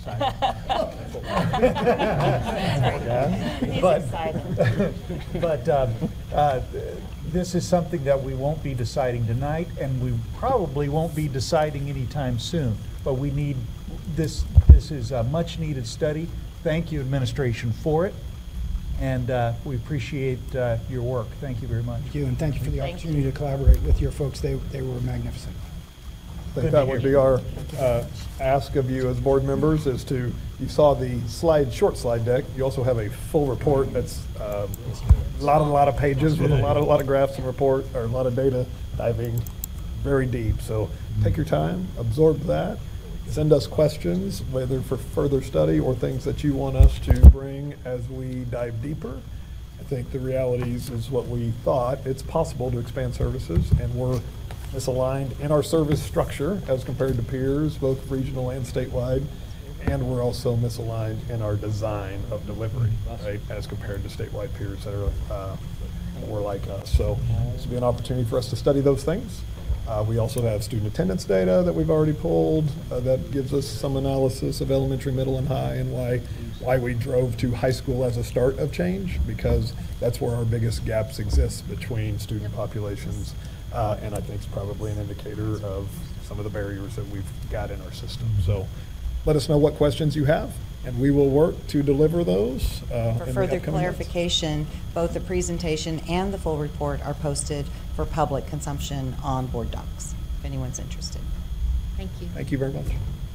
Thank you. We ready to move on? Yeah. Let's do that. Let's go to 8.01, board policy adoptions and revisions. And guess what? We're going to go fast with that one because there are no policies for review. The next item then is the Springfield Little Theater MOU. That's item 9.01. You're welcome, Ben, to the podium. Thank you.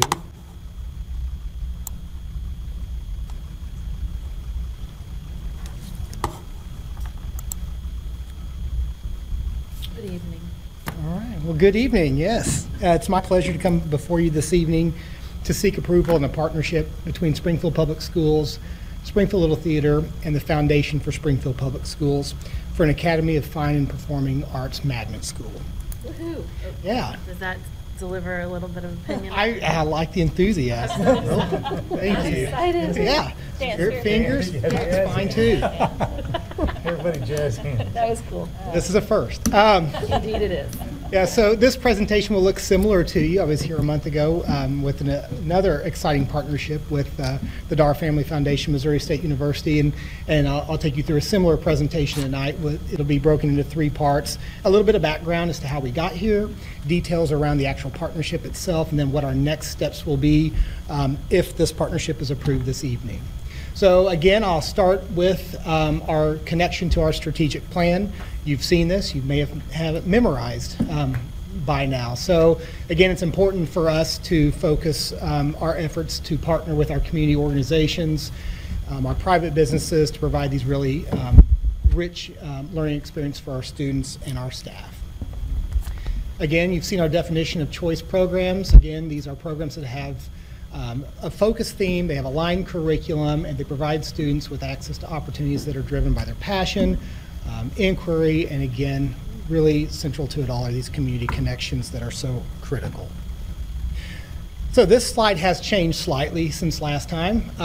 We have our 3 current magnet schools, Wolf, the Academy of Exploration, and the Health Sciences Academy, and under development now is our Agricultural Sciences Magnet School that we talked about the last time we met and was featured this evening in our recognition. I just want to say woohoo to that one too. Woohoo to that one too. I love that one too. Yes. I didn't want you to think that I didn't love them both. Thank you. And that team actually started meeting last week, so that ball is rolling for that program. Good. Again, a chart that you've seen. This chart we use to show what the demand is for these programs, and again, demand far has exceeded our available seats, so that's led our efforts to expand and provide greater opportunity to our kids. Additionally, satisfaction levels are always high with these programs. Attendance tends to be high, achievement is strong, so great demand for these programs. We just want to continue to provide the expanded opportunities for kids. So partnering with Springfield Little Theater is not new to us. So we wanted to highlight just some things that we're currently doing in partnership. Kindergarten and first grade students from Wild Elementary partner with the SLT staff to integrate the fine arts into a unit of study there at their school. First grade students experience the Landers Theater during their Explore course, Stories on Stage. All of our fourth grade students witness one of their literary studies come to life in an experience in partnership with Springfield Little Theater. And all of our elementary schools are offered the opportunity for a traveling series to perform in their school. So partnering with Springfield Little Theater isn't new to us. This opportunity allows us to build on what we're currently doing. So I titled this Coming Attraction. This attraction has already begun.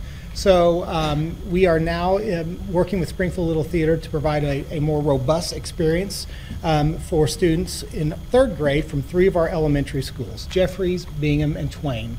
So this is much like our experience that we provide students for the Watershed, for Camp Wakanda.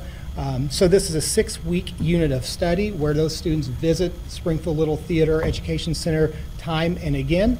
They can go deep with their unit of study, and then there'll be a culminating experience or performance at the end. This started just last week, so we're getting used to this new experience now. And I want to note that it's sponsored in part by the Foundation for Springfield Public Schools, who supports us in so many ways. So again, a little bit of background on our timeline. We began talking about the possibility of this magnet school a year ago, just exactly. So we began talks with Springfield Little Theater, Lorianne and her team. We toured the facility in January, and I'll back up just a little bit. So the McDaniel School, as you all are probably aware, has now become home for Springfield Little Theater's Education Center. So that's new to Springfield Little Theater, and that's created a great opportunity for us to partner. And you can kind of walk through, I won't go through each one of those bullets, but that's sort of what our progression has been over the last year as we've talked about the possibility of this partnership. I'll point out that in October, as we toured the facility and talked about the possibilities, there were some ADA compliance issues with that McDaniel building that we had to kind of figure out, and Springfield Little Theater stepped up and said they were willing to take care of the cost of making sure that facility was compliant, and they've just done everything they can to make this partnership work. Not long ago, the Foundation for Springfield Public Schools also stepped up and said they wanted to be a part of this partnership to help fund the lease agreement between the district and Springfield Little Theater. So it's all moved very rapidly, but all of the parties have been heavily engaged and passionate about making this happen. So that's a little bit of background. So some of the details of the partnership. So again, this is a magnet school. This would be very similar to Wolf and the Academy of Exploration in that it would be home to 50 5th grade students. So we'd have 2 classrooms that would be dedicated space for the school there at the center. We'd have a workroom, and then there'd be the shared space throughout the facility. So theater and auditorium space, dance rehearsal space, fine arts space, performance studio, media production studio. So we have the dedicated space, but then the space throughout the facility that we would partner with the Springfield Little Theater staff to use in a shared manner. So a little bit deeper into what those partner responsibilities would be.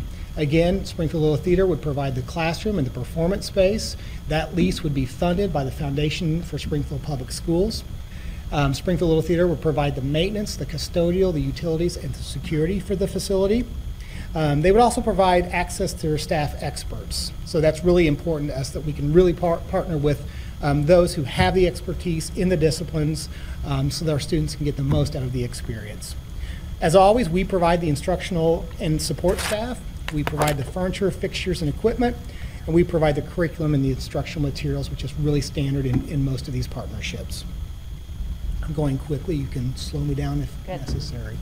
So this is real high-level fiscal impact. So 2019-2020, we're really talking about mainly startup costs. So there'll be some, as I mentioned, some FF&E as we prepare for the opening. There's some R&D. We've done some traveling already to visit some other programs so that we can learn from others who are already doing some of this work. And then there'll be some minor facility and IT upgrades that we'll want to make for our classroom spaces. When we get into the academic year next year, again, that's when you'll see that we'll bring on 2 teachers. We'll have an instructional allocation, and then you'll see our ongoing cost there in the bottom right. So this particular partnership would actually open for business this fall. So our next steps from here. Hopefully, we'll have board approval tonight, and we will go to work right away. So we have an MOU that we have developed in partnership with Springfield Little Theater. We have a core planning team that we are ready to invite to the table tomorrow. We will quickly need to move into an application and lottery process. This will be done out of our typical sequence. Since we'll be opening in August, we will run that between February and March. Also, same time period, we'll have to hire teachers. Our instructional program and design will be taking place between now and June. And again, there are some classroom and IT upgrades that we'll want to make before our grand opening in August. A sense of urgency. There is, yes, we have a lot of work ahead of us. I like it. And so before I wrap up, I do want to just recognize a few people that have made this even possible. So Lori Ann Dunn with the Springfield Little Theater, wave real big. She has been wonderful to work with, and she was not going to not let this happen. I mean, from day one, it was going to happen. Natalie Murdoch with the Foundation for Springfield Public Schools. And a big thank you to you. Always a huge supporter, and the foundation stepped up in a really big way. And then Kelsey Bravo, who is in the back. She's always very quiet, but she has really helped too. She's had a big smile all night, though. She's very excited. I've been watching it. But she's been instrumental to making this possible. So with that, I'd be happy to entertain any questions. Entertain, I get it. Ah. No, I want to make a motion. Wish it was on purpose. I've got. Yes, I've got- Bruce. Went through those pretty quick, but on the numbers, it looks like to me, with all of the programs, we're taking 200 out of 5th grade in round figures, 50 out of 4th, 50 out of 6th, 50 out of 8th. Why are we saying there's 4 times as important to take 5th graders out for these programs than it is any other grade level? Why, I mean, is there something magic about a 5th grader that they would do this better than 6th grade? I'm just throwing that out, 6th grade. Why would that grade be better? It just seems disproportionate to 5th grade to me. And I just don't understand why we target 5th grade all the time. So I don't know if there's magic in it necessarily, Bruce, but 5th grade to date has served us well. We see our largest numbers of applicants in 5th grade.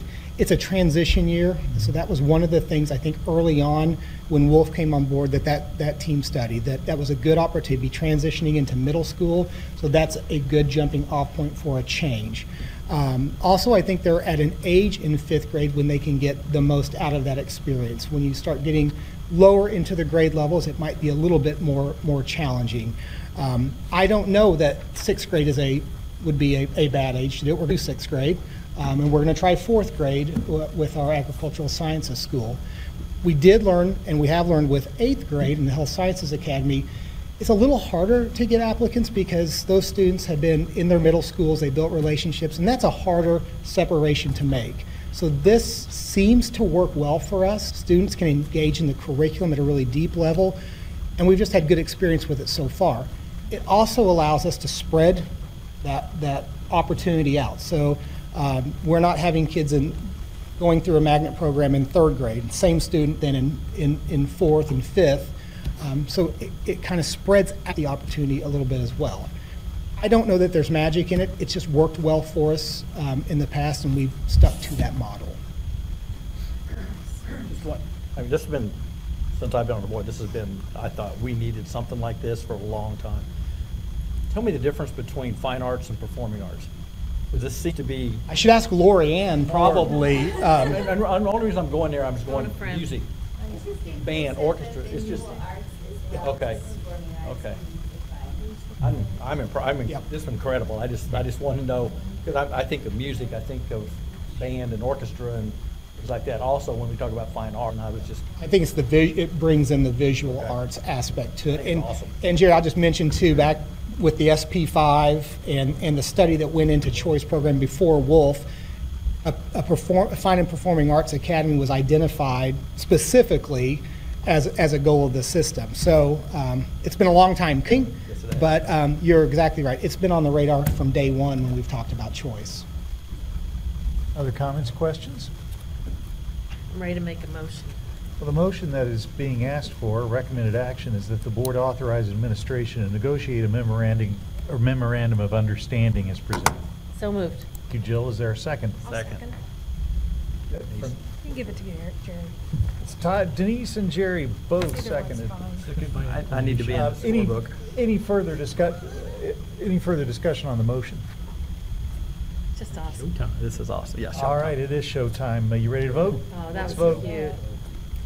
The puns never end. We're very punny tonight. Thank you all very much, and I believe we have an event tomorrow morning, Stephen, at 10 o'clock. Is that right? Good, get on it. Springfield Little Theater, so we hope you'll join us there. So see you there. Thank you. Thanks, Thank you. Thank The you for event being will here. be on the McDaniel site, the former McDaniel site. All right.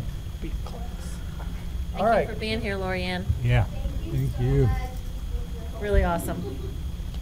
The next item is one that was discussed some in the public comments, and that is a piece of unfinished business. This is 10.01, the new Early Childhood Center Naming Committee recommendation. On a roll. There is a naming document that is with the board docs that kind of tells the story of how the two finalists would be described in the buildings. We've had the holidays to think about this, and so I would, if we're ready, I'd take a motion. Yeah, I'd like to make that motion. That Let me read the way it's worded here. That the board approves the recommendation to name the new Childhood Education Center Miss Ada Fulbright. that's a motion duly made. Second from Denise. So Any- point of Got it. clarification, would that be the Ada Fulbright Early Childhood Center? I was just reading the way the recommended action.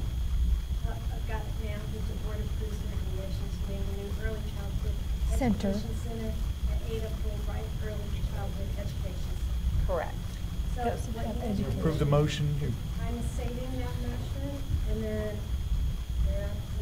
I want to clarify further. Do we want the word education in there? And I'm thinking of the length of the name. It's up to you, right? This is just what she's typing in. So like, if you want Early Childhood Center, Ada Fulbright Education Center, or Early Childhood Education Center, do you have a preference as we?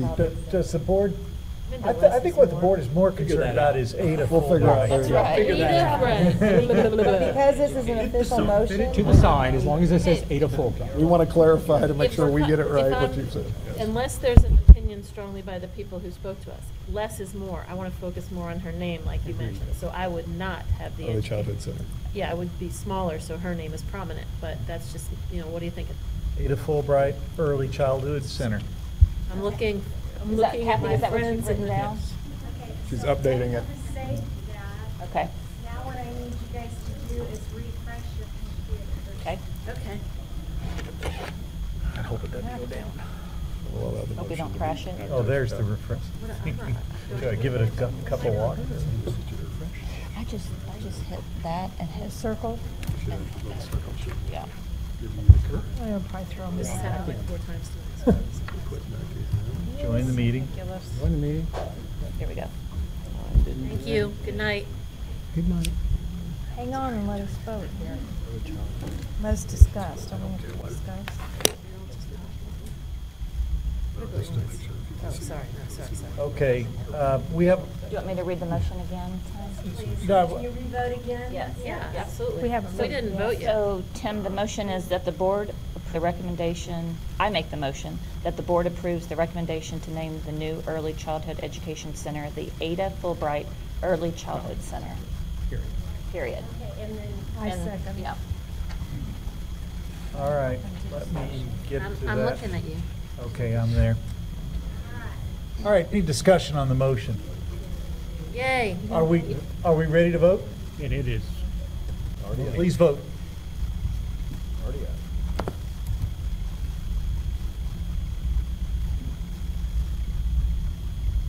So So ordered. Ayes have it. Thank you for being here. All right, the next item is real estate actions ratification. I think we're going to welcome Carol back up to the podium. Thank you.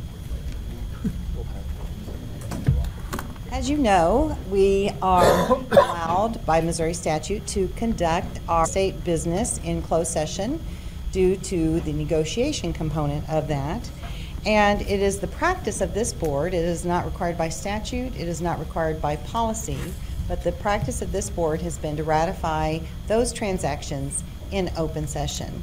And so we have had a number of activity items that have occurred over the last few months, and so we have provided for you a list of purchases, donations, sales that are needing to be ratified in open session. So I would be happy to cover them individually with you. I'll quickly cover today that most of these are relative to the land that was necessary for the new Boyd Elementary. As you know, we had a donation of property near Central High School. We also had 2 sale transactions that were approved in closed session relative to property adjacent to Harrison Elementary. If you have any questions for me, I'd be happy to answer. You know this better than most. Yeah, this shouldn't be news to any of us. So the recommended action is a motion is made to ratify and approve the action taken during executive session for the real estate purchases, donation, and sales presented below. So moved. Thank you, Alina. Is there a second? Second. Thank you, Charles. Any discussion? You ready to vote? Let's vote.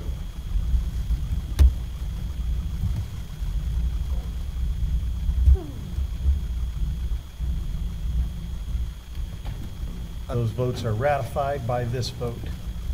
Next item is the Portland Elementary closing. You heard the presentation earlier in the public hearing. There were no comments from the public, no statements from the public, and recommended is that the board authorizes administration to close Portland Elementary, currently a kindergarten through 5th grade school, effective for the 2020-2021 school year. So moved. Thank you, Alina. Is there a second? Second. Thank you, Jill. Any discussion on the motion? We ready to vote? Please vote.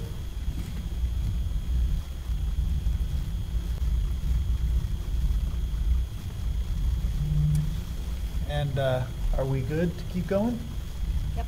All right, then the next item is our monthly bond project updates and actions, and Travis Shaw will come to the podium. Good evening. The first item, change orders and agreements. We've got actually 6 different projects that we have some change orders or some additional agreements to. A few of them that I want to point out that are fairly substantial. First one being at Sunshine Elementary, where we have some similar change orders as we did last month to Delaware, where we had some items from the ICC 500 storm shelter that were not originally included within the bid specs. It was a timing issue. We didn't get those things within the bids. We knew they were coming, but we needed to get the bids out. And so at this point in time, once those details ironed out, things like the types of doors, the louvers, ventilation, additional restroom, different items that, and then you have the electrical, the plumbing, the things that go along with that that add those costs. Another one is the interior paint specs. What we have found over the last year or so is that when we do renovated paint projects in our buildings, if we don't use a specific paint, then we have a difficulty with that paint sticking and adhering and it staying. And so, for example, that's one thing paint should do. That's one thing it should do. Right. In fact, I was in a building this evening before the board meeting, and it had been painted about 3 years ago, and it's peeling all over the place. And so, what we don't want to have happen is that to happen further in our projects, in our new projects. And so, when that needs to be painted again in time, we want it to be able to adhere to it. And that's the problem, is that the paint that we're currently using isn't adhering to what had been used. That didn't get changed in the spec, or it needs to be changed. And so when you do a 70,000, almost 70,000 square foot building, there's some cost to that. And then finally, one of the other questions was regarding the Early Childhood Center. some additional fees due to some delay in permitting. When construction companies locate on site and they're ready to go, and they have things that they are renting on a daily basis, and there are a delay in that start time, they continue to have those costs. And so this was one of those situations where nobody's fault, but we couldn't get the permits as we needed them, and therefore we had some additional costs that came up. The good news with that one is that's the first change where the Early Childhood Center, and it's been going on for a few months now, and it's only $6,225. So what you'll see below are the total construction addition cost and the contingency available. What you'll notice about package 4, because that total project did come in over the allotted budget, there is contingency specific to those projects available, so we pull from the overall contingency for that. And then you'll also see for Hillcrest and Boyd and NA on the contingency, those haven't been bid out, so therefore we haven't established that contingency amount based on the total bid cost. So I'll be happy to answer any questions you may have regarding the change in agreements. Thank you for providing that additional information. Are there any questions or comments based on this presentation? All right. The recommended action is that the board approve the change orders and agreements as presented. Hear a motion? So moved. Thank you, Charles. Is there a second? Second. Thank you, Jill. We ready to vote? Please vote.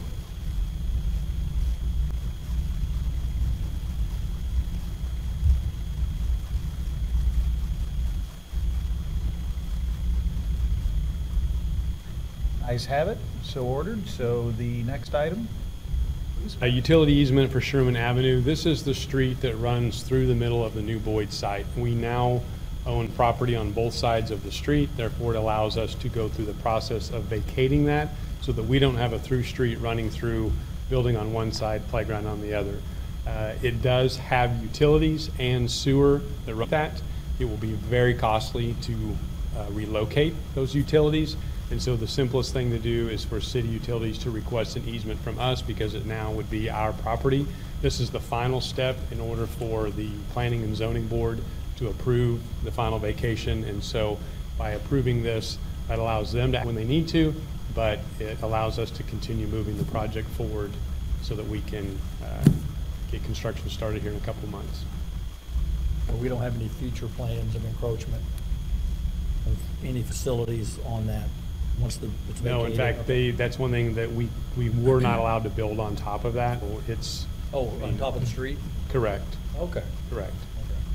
But they still have to be able to have access to it. I understand. I just understand very well. I just didn't know if there were future plans, and I didn't know about we couldn't build on the street at all. So We support their access. All right, I'm for then. If you are, then you might be the Well, I person. mean, I'm for their access, but I'll make a motion if you know you're ready.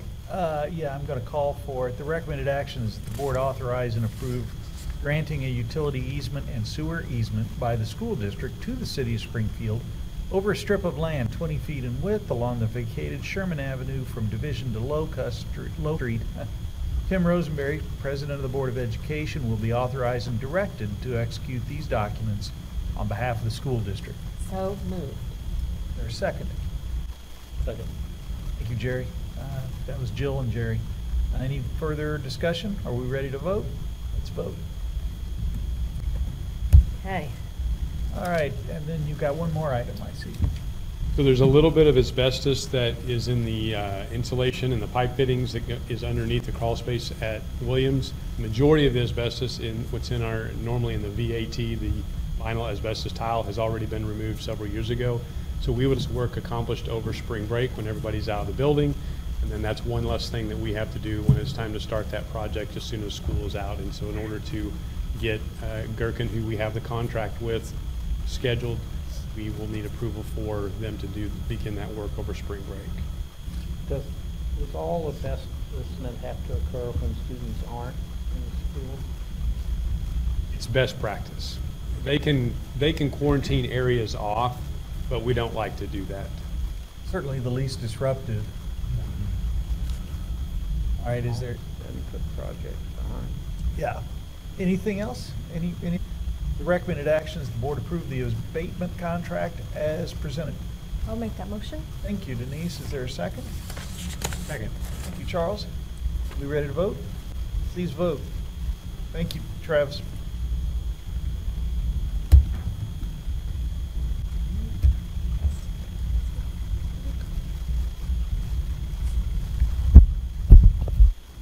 The ayes have it, and the motion passes. There are no public comments to address non-agenda items, so we can go into the two presentations from administration on areas 3 and 4. Are we ready to do that? Got a break. Got a break. Let's take a 5-minute break before we do that. We're in recess for a moment. Okay. Item 13 on the agenda. There are two presentations tonight on our strategic plan, and Carol's up here ready to go on focus area 3, goal. Yes, thank you for that. So as I begin, and as a reminder, we have 4 separate focus areas. We are focusing on financial sustainability and operational efficiency. And as I journey forward to share with you how we seek, align, manage, and optimize our resources so that we can improve student success and remain financially sustainable, I'll remind you that most of what is prepared for you in Focus Area 3 has been covered at this podium. So we'll go through it very quickly. We did have 6 separate strategies last year, and you may remember in the mid-year report, those were reduced, so we took a look at how those might align together and combined them into these 4 strategies. The first one being allocating resources, and in our report, we don't have a lot of data to provide you with, but we do have a story to tell. And so often in the Focus Area 3 report, we provide a narrative happen to support our students. You have received each month in the Treasurer's Report the fund balance information, and I'll highlight for you that we've been averaging 17% in the period 2013 through 2019. So again, that's ensuring that we have financial sustainability to weather any type of unforeseen event on the horizon that might be uncontrollable. We did access early childhood expansion in 2018-2019 by accessing an additional $3 million in new state funding source, and we had provided you information in the budget report on how that would roll into the system, and we capitalized setting some of our title funds into reserve so that we could focus all of those students against that state funding revenue source. So that was a strategy that was deployed. On the safety front, we did invest nearly $3 million in safety improvements, and I have provided for you within the report and summarized here that they include training and staff, but some of the equipment, and then a portion of the secure entrance work was also attributed to that revenue, or that expenditure rather. The compensation study that was reported to you in June provided you information on aligning to the market, and that was included getting closure on the 2018-2019 year. And then we also have our energy savings information to report. So this again is that chart that you see each month within the Treasurer's Report showing you the fund balance trajectory, and we are compliant with board policy DIAA, where we maintain at least 15 costs. What would happen in the event that that would start dropping? There would be conversations to work toward getting that back to an appropriate level. This slide is something that we don't typically provide for you except for in this report, and it's about our energy use trend. And we continue to be favorable in that program. And that was back in 2016, January of 2016. We started a 5-year process with Synergistic, and we are showing a 26.9% reduction of energy use since the inception of the program. And if you look at this year as compared to the prior year that was reported to you, it was a 2.9% improvement. So the next steps with regard to 3.1.1 include continuing that early childhood expansion and capitalizing on the state funding revenue that was new for us, and also finishing those safety measures that we started. Some of that work crossed over into the fiscal year as Travis makes sure that we're doing work when it will be disruptive to students. And we're in the process currently of fully implementing the compensation study recommendations in this current year. So at June 30, that was part of the next steps, as well as full budget implementation. The next strategy focuses on operational efficiency and information regarding the human resources software programs that have been updated. We are continuing that work as we move forward into the current year as well. We implemented last year some memorandums of understanding to better articulate how facilities are used and ensure that we're charging the appropriate level based on the use fee structure. And we've highlighted within the report for you the showcasing of best practices. So I've shared with you about internal and external site visits last year that our senior leadership team members participate in. And in this report, we're highlighting some of the best practices that leaders provide for us during the SLT time. And so whether it be how to move the attendance metric within their school building, they're standing before their peers and providing an update on that information. Capitalizing on research is about us as an executive leadership team and then other leaders being engaged as well and looking out and up that entities have participated in. And we have research reports. This past year, we looked at improving high school student engagement and retention. We also looked at reducing the achievement gap. And in the upcoming year, we will continue to focus on gathering that information. We do have survey charts for your review. This is that standard question: the district effectively improves procedures to remove barriers that impact work efficiency. You can see that we did drop 1 percentage point, but still overall at a favorable percentage of 46 for our total 1,417. So again, this is a survey that's provided to our teaching staffs. Do you have a sense of why the biggest increase is in strongly disagree? Was there a particular area in which that might have given rise to it? I would not know the reasoning behind that. These are strictly relative. I don't believe questions that come from these, are there, Brett? Okay, yeah. So how to unpack that would be another opportunity for us moving forward.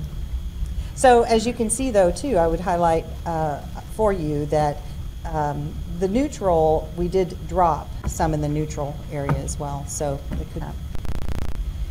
On question 5, that's another one of our performance measures and another survey that is provided to the instructional staffs. The district serves as an asset to economic development in the community. Again, we're seeing a 4% drop from last year's data. We had just a few more people, and again, a slight change in strongly disagree, and a significant change in the neutral responses. So those would have gone one way or the other. Carol, do you have any idea of the responses, the mix between certificated staff and? It's all certificated staff. That's only certificated? Oh, I thought it was all no staff. It's our certificated staff. Okay, never mind my question. Our next steps with regard to 3.1.2, you received it tonight. Assess the overall transportation services efficiency and access. We are extra duty pay structure for stipend pay, and you may recall that that was a recommendation that came forward from the Evergreen Compensation Study, and a team of individuals is working through that as we speak. We are working on the evaluation platform, so that's another component of the human resources software to improve us to our supervisors of staff. So whether that be principals or directors, whomever would serve as a supervisor of staff, to have better access, better tools for supporting them in that very important work of hiring quality employees to serve our students. We are in process of implementing the time and attendance systems. At June 30, 2019, that was the point at which you approved the budget for that implementation process, and we have a pilot group that is working through that as we speak, with full implementation to come up in July. The best practices fields, I mentioned that we'll continue to do that research and provide us with some further opportunities to learn about equity potentially, as well as best practices in an urban setting. 3.1.3 compliance. So in this report, it is 100% focused on our internal audit services. And as we've had internal auditing services in our district since September 2012. And then we outsource that to BKD, a local firm. They do go through a process where they analyze the risk of various components throughout the district. They engage by interviewing board members, leaders in the system, assessing our financial documentation. Another focus is on technology. So in 2018-19, the audits that were performed included the purchasing cards, cash handling, and federal and state funds. As you know, you received those in closed session, and then the full report, final report, was provided in open session. So part of our focus this past ascertaining what reports remain outstanding, what recommendations have we not completely tied a bow on, and ensuring that we move forward with that. So this provides you with a summary of the work that was recommended and the work that administration supported, and action steps have been developed to address each of those. Next steps with regard to audit, so we do have a few that are big lifts, one not so big, but the student activity handbook should be fairly easy. It actually is in process. It should be completed by May 2020. The business continuity plan, the anticipated delivery of that is June 30, 2020, and there's more specificity included that helps us understand some of the dynamics of that.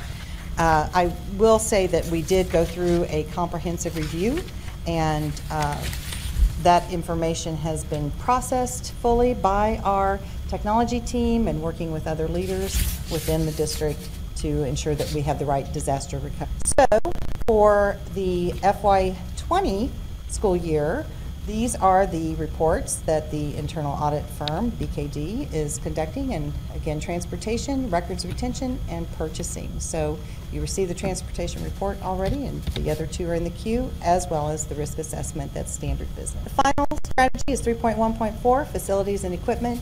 You know very well the work that's been done in that regard, so especially the work of the comprehensive facility master plan and the work of the community task force.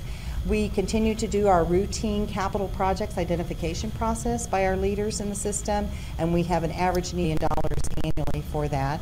A highlight in the technology arena is that 7,000 Chromebooks for students were secured, as well as updating Windows 10 and providing for security cameras that also supported the new secure entrance programming. The general capital planning prioritization process, and we continue to use that RS Means software tool to help us ascertain the right costs. So again, a reminder slide, Community Task Force. We are restating the good work of that group that you appointed, and the appreciation $1 million bond issue that was approved in the last fiscal year. This report covers that. That's a familiar scene for you as well, the project sequencing plan for 2019, 2020, and Travis and his teams are doing a fantastic job of delivering on that work each day. This shows you highlights of 2018, those capital projects. As you can see, we were able to deliver and spend on $5.5 million worth of work the last year. The project listing off to the right there just highlights for you a few of those things that occurred. And again, fitting it within not only the work teams who are available to do, but also providing for the least disruptive process for our students is a focus.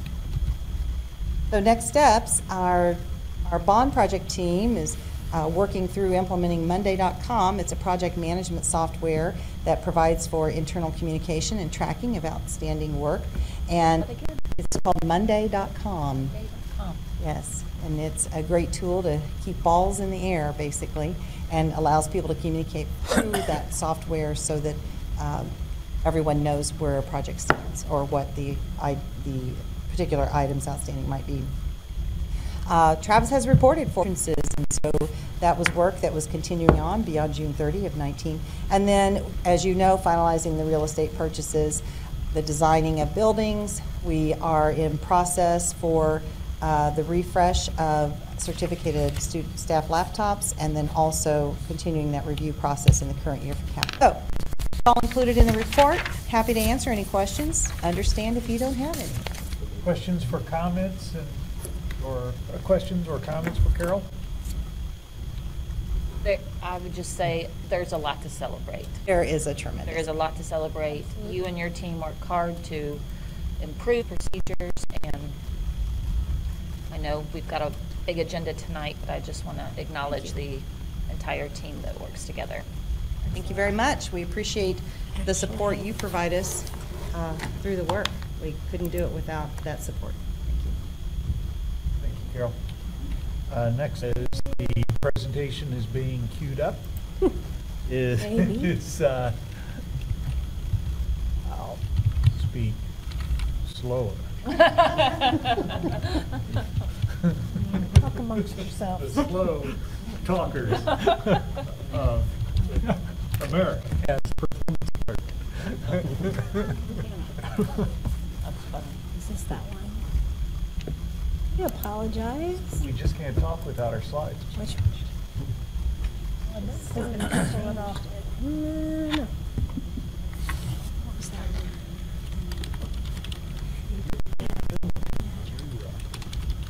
See that Oh, I just threw myself. Marcel Ozuna signed a one-year deal That's all right. for just barely more than they offer the Cardinals candidates. It's just that. It's SPS. I hope the Cardinals got something else. We didn't want to do that. Because, I mean, literally, they're, maybe it opens a little bit of space for. Believe it or not, we did test this prior to the meeting. Okay, so in a moment, Stephen's going to be presenting on Focus Area 4, Goal 1. Stephen, Yes. welcome.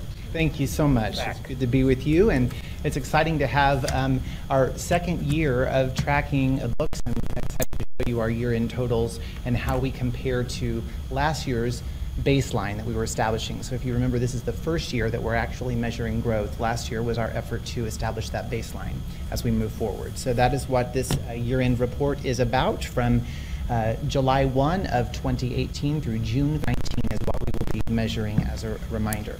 So Focus Area 4, communication and engagement, to provide open, transparent, effective communication with all of our constituents, both through information sharing as well as engagement opportunities.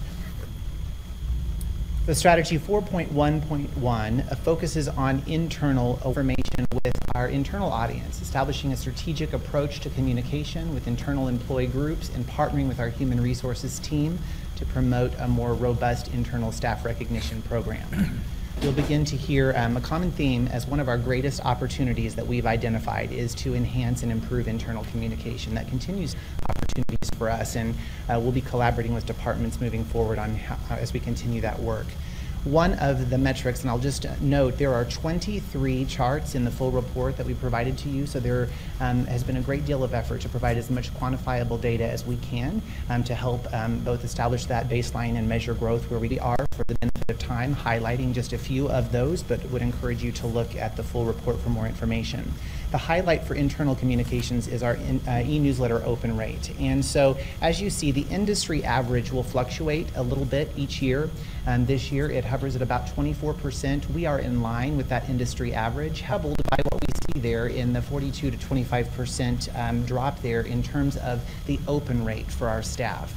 It is too early for us to be able to say this is a trend because this is the first year, and I don't know how much of this is going to have a little bit of fluctuation there, but it is something that we are watching very closely, and I think the piece of data we will discuss shows us the importance of the communication work group that we are bringing together with representatives from across all of our departments to find out what are ways that we can streamline our communication to our internal staff to make sure that it's effective and more widely utilized. So just as a reminder, our more than 3,471 staff members, 17,610 parents. So for the purpose of this chart, you're just talking about the 3,471 staff members.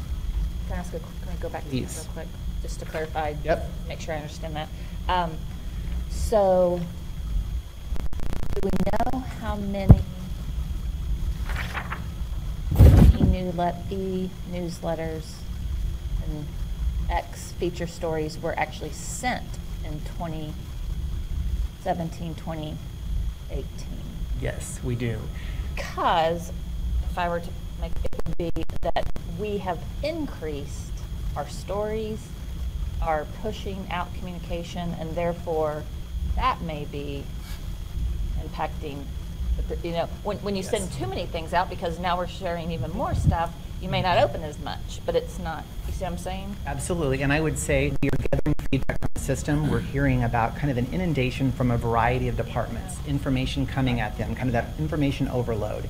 And historically and currently, what our communications e-newsletters have done are sharing the stories that you just mentioned. Are there ways, should there be ways for us to merge our e-newsletter story content, a little bit of department overview, branded by day so that employees know quickly, oh, I need to go back to my Monday email because that will include HR updates or that will include technology updates, those types of things. And so that's what we will be looking at. But I agree with you. I think you've got some newness in 17 and 18 if it's a new. I think your trend in the future will tell you that it will. It's no longer shiny. Yeah. Well, it's not only that, but it will be closer to industry, what you're going to see as opposed to this new bell and whistle that we got. Right. And so I'm not alarmed by that. I mean, concerning, but data point or another 2 data points, that doesn't surprise me one little bit on a newsletter. We do that all the time and see a decline after the newness wears off. And you're defining staff as? That's all of our 3,400 employees, all groups. And anybody who hasn't.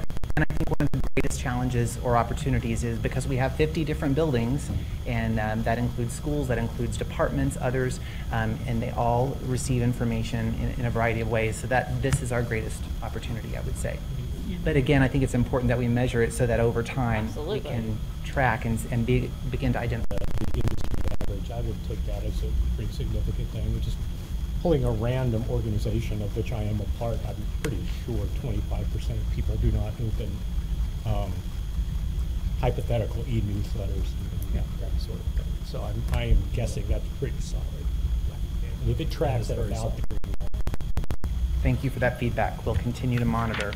As we move forward, I mentioned the communications work group. We have identified individuals from across our departments. We've got principals, we have teachers, we have risk management, human resources, a variety of others that will be coming together, and we'll be doing a number of things. First of all, we've met with our and done the work of identifying a variety of different communications tools, from apps to emails, that all of our various groups are currently using to reach out to parents, to students, to colleagues, and we will bring that information to the work group along with a variety of our emails that we send out, and we will be asking them for feedback on our internal communication. So that is the next step with our work group.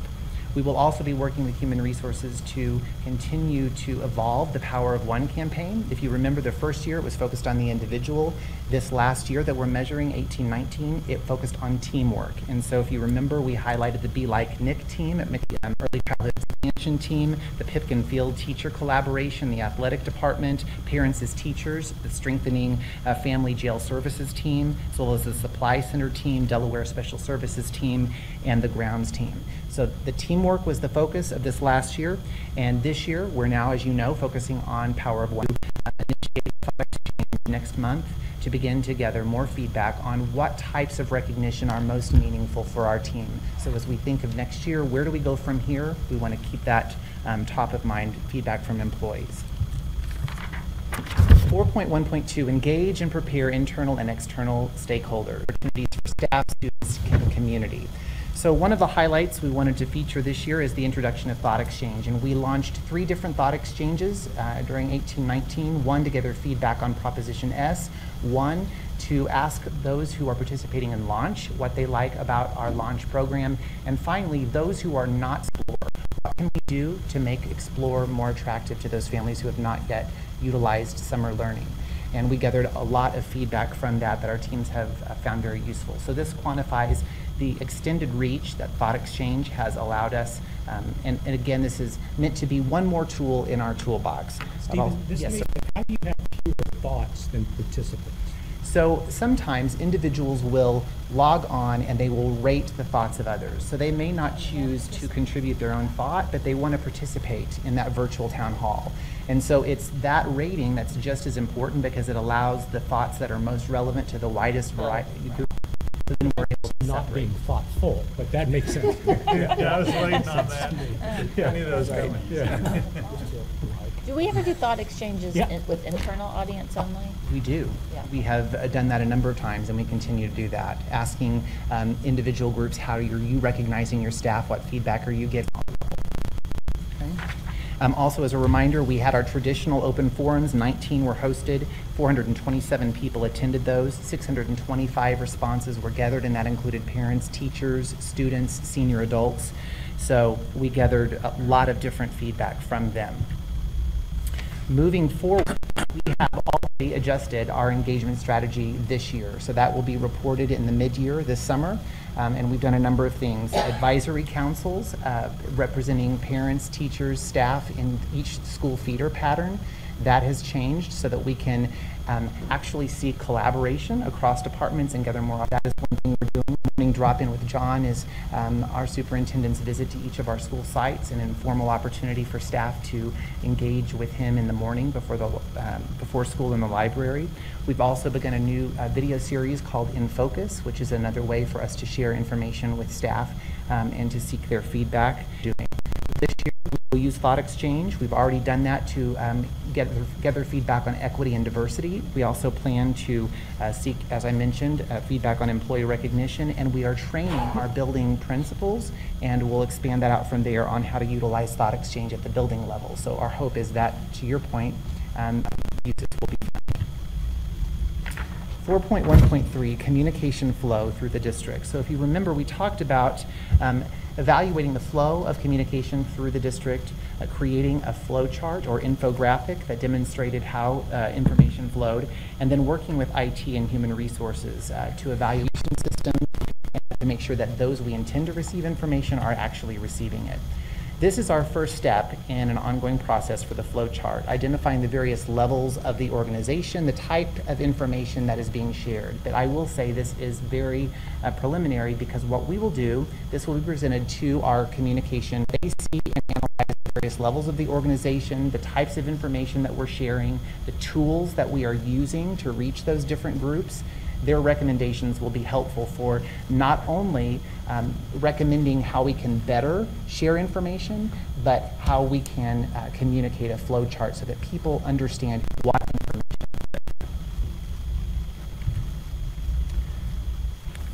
Okay, 4.1.4, an understanding of the information that's being shared out through the district.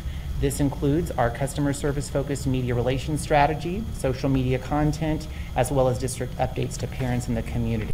This is where you will find a majority of the quantitative data that we have provided you in the full report. Just a few highlights here. If you look at our number of SPS mentions, you will see that the individual number declined a little bit in print, online, and broadcast and social media. However, we had a significant increase of that. So we had a great deal of an increase there, over $1.4 billion in potential, or 1.4 billion individuals reached in potential media reach on print, online, and broadcast, and then 57 million in social media. When you look at broadcast sentiment and social media sentiment, we're looking at significant boost in the positive reach of our broadcast and social media work. When we look at our Blackboard Connect calls, again, this is our automated phone system. So it's the Connect 5 system that we use to reach out either at the school site or district-wide. So we saw a slight decrease in the number of phone calls, but so what we are taking this to mean is that we are utilizing the Connect 5 system to more strategically reach out to parents at the school site level. So while you may see the large number of phones shrink a little bit, you're seeing the number of unique messages increase, and that's a good thing. We are seeing our school sites communicate with telephone. The reason that's significant is we hear from people. They want to hear from the voice they know the most. And who is that? That's their principal. And so the more we can encourage our building leaders to engage at the building level and alert parents when it's necessary, the better. Social media engage Facebook, both engagement and the number of posts. We've also seen an increase in the number of fans or followers across the 3 social media platforms that we track. You'll see significant engagement there. Total video views, and I would say this is driven in large part by our strategy around the product. Significant increase in video views across all platforms except for Twitter, and I would say again, Twitter industry-wide is seeing a bit of a dip in engagement, so I would say that that is not a surprise. We've also seen an increase in our web traffic to sps.org and the number of feature stories and Faces of SPL. Next steps. So we, as a reminder, looked at increasing 5% across applicable metrics as much as possible. So where did we meet that goal? We exceeded 5% growth in the potential media outreach, so 54% to 3% in social. We exceeded 5% growth in our positive sentiment on broadcast and social media. We exceeded it in social engagement on Facebook and Instagram and in the number of posts on Facebook. We exceeded the 5% growth in fans and followers.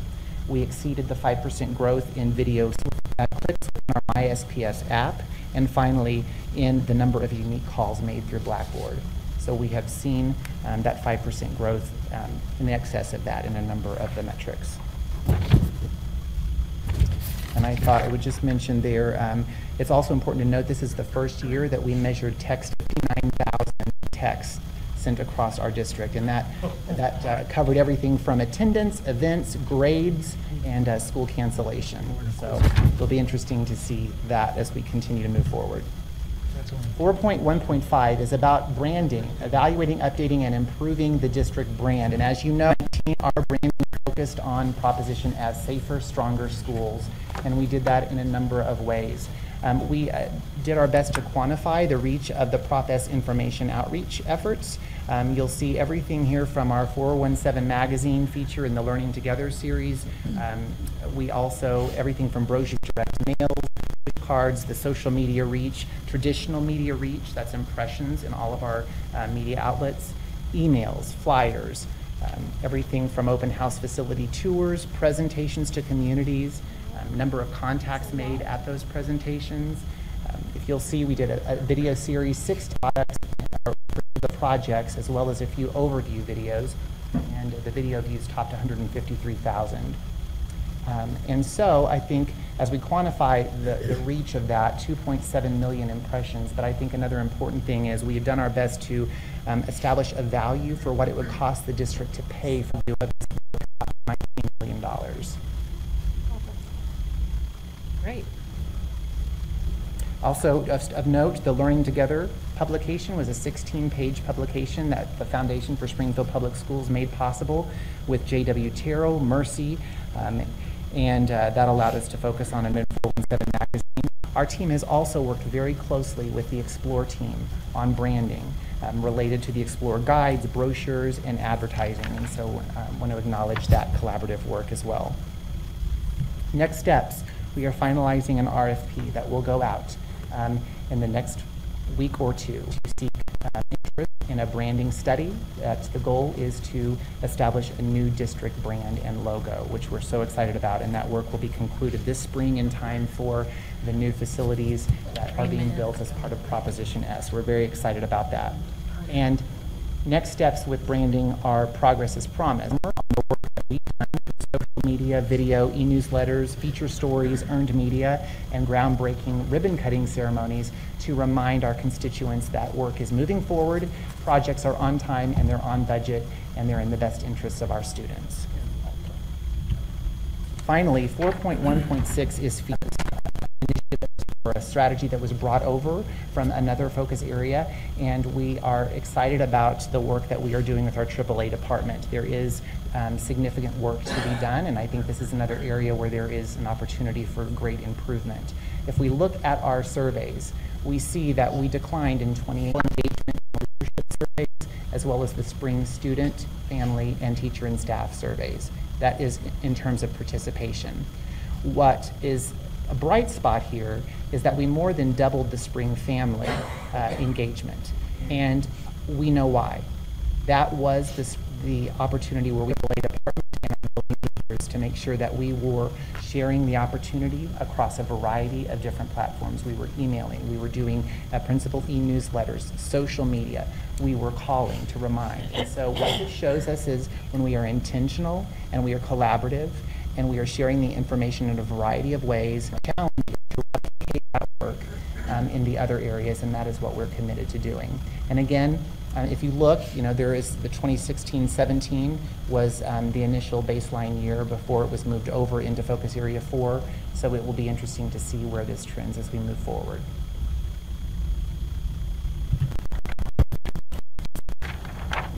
We will replicate that, streamline the survey process, maintain our survey calendar, and continue to communicate that so staff not only know what opportunities there are for feedback, but when they can expect those surveys to arrive in their inbox, and again, remind them across multiple platforms about the opportunity. And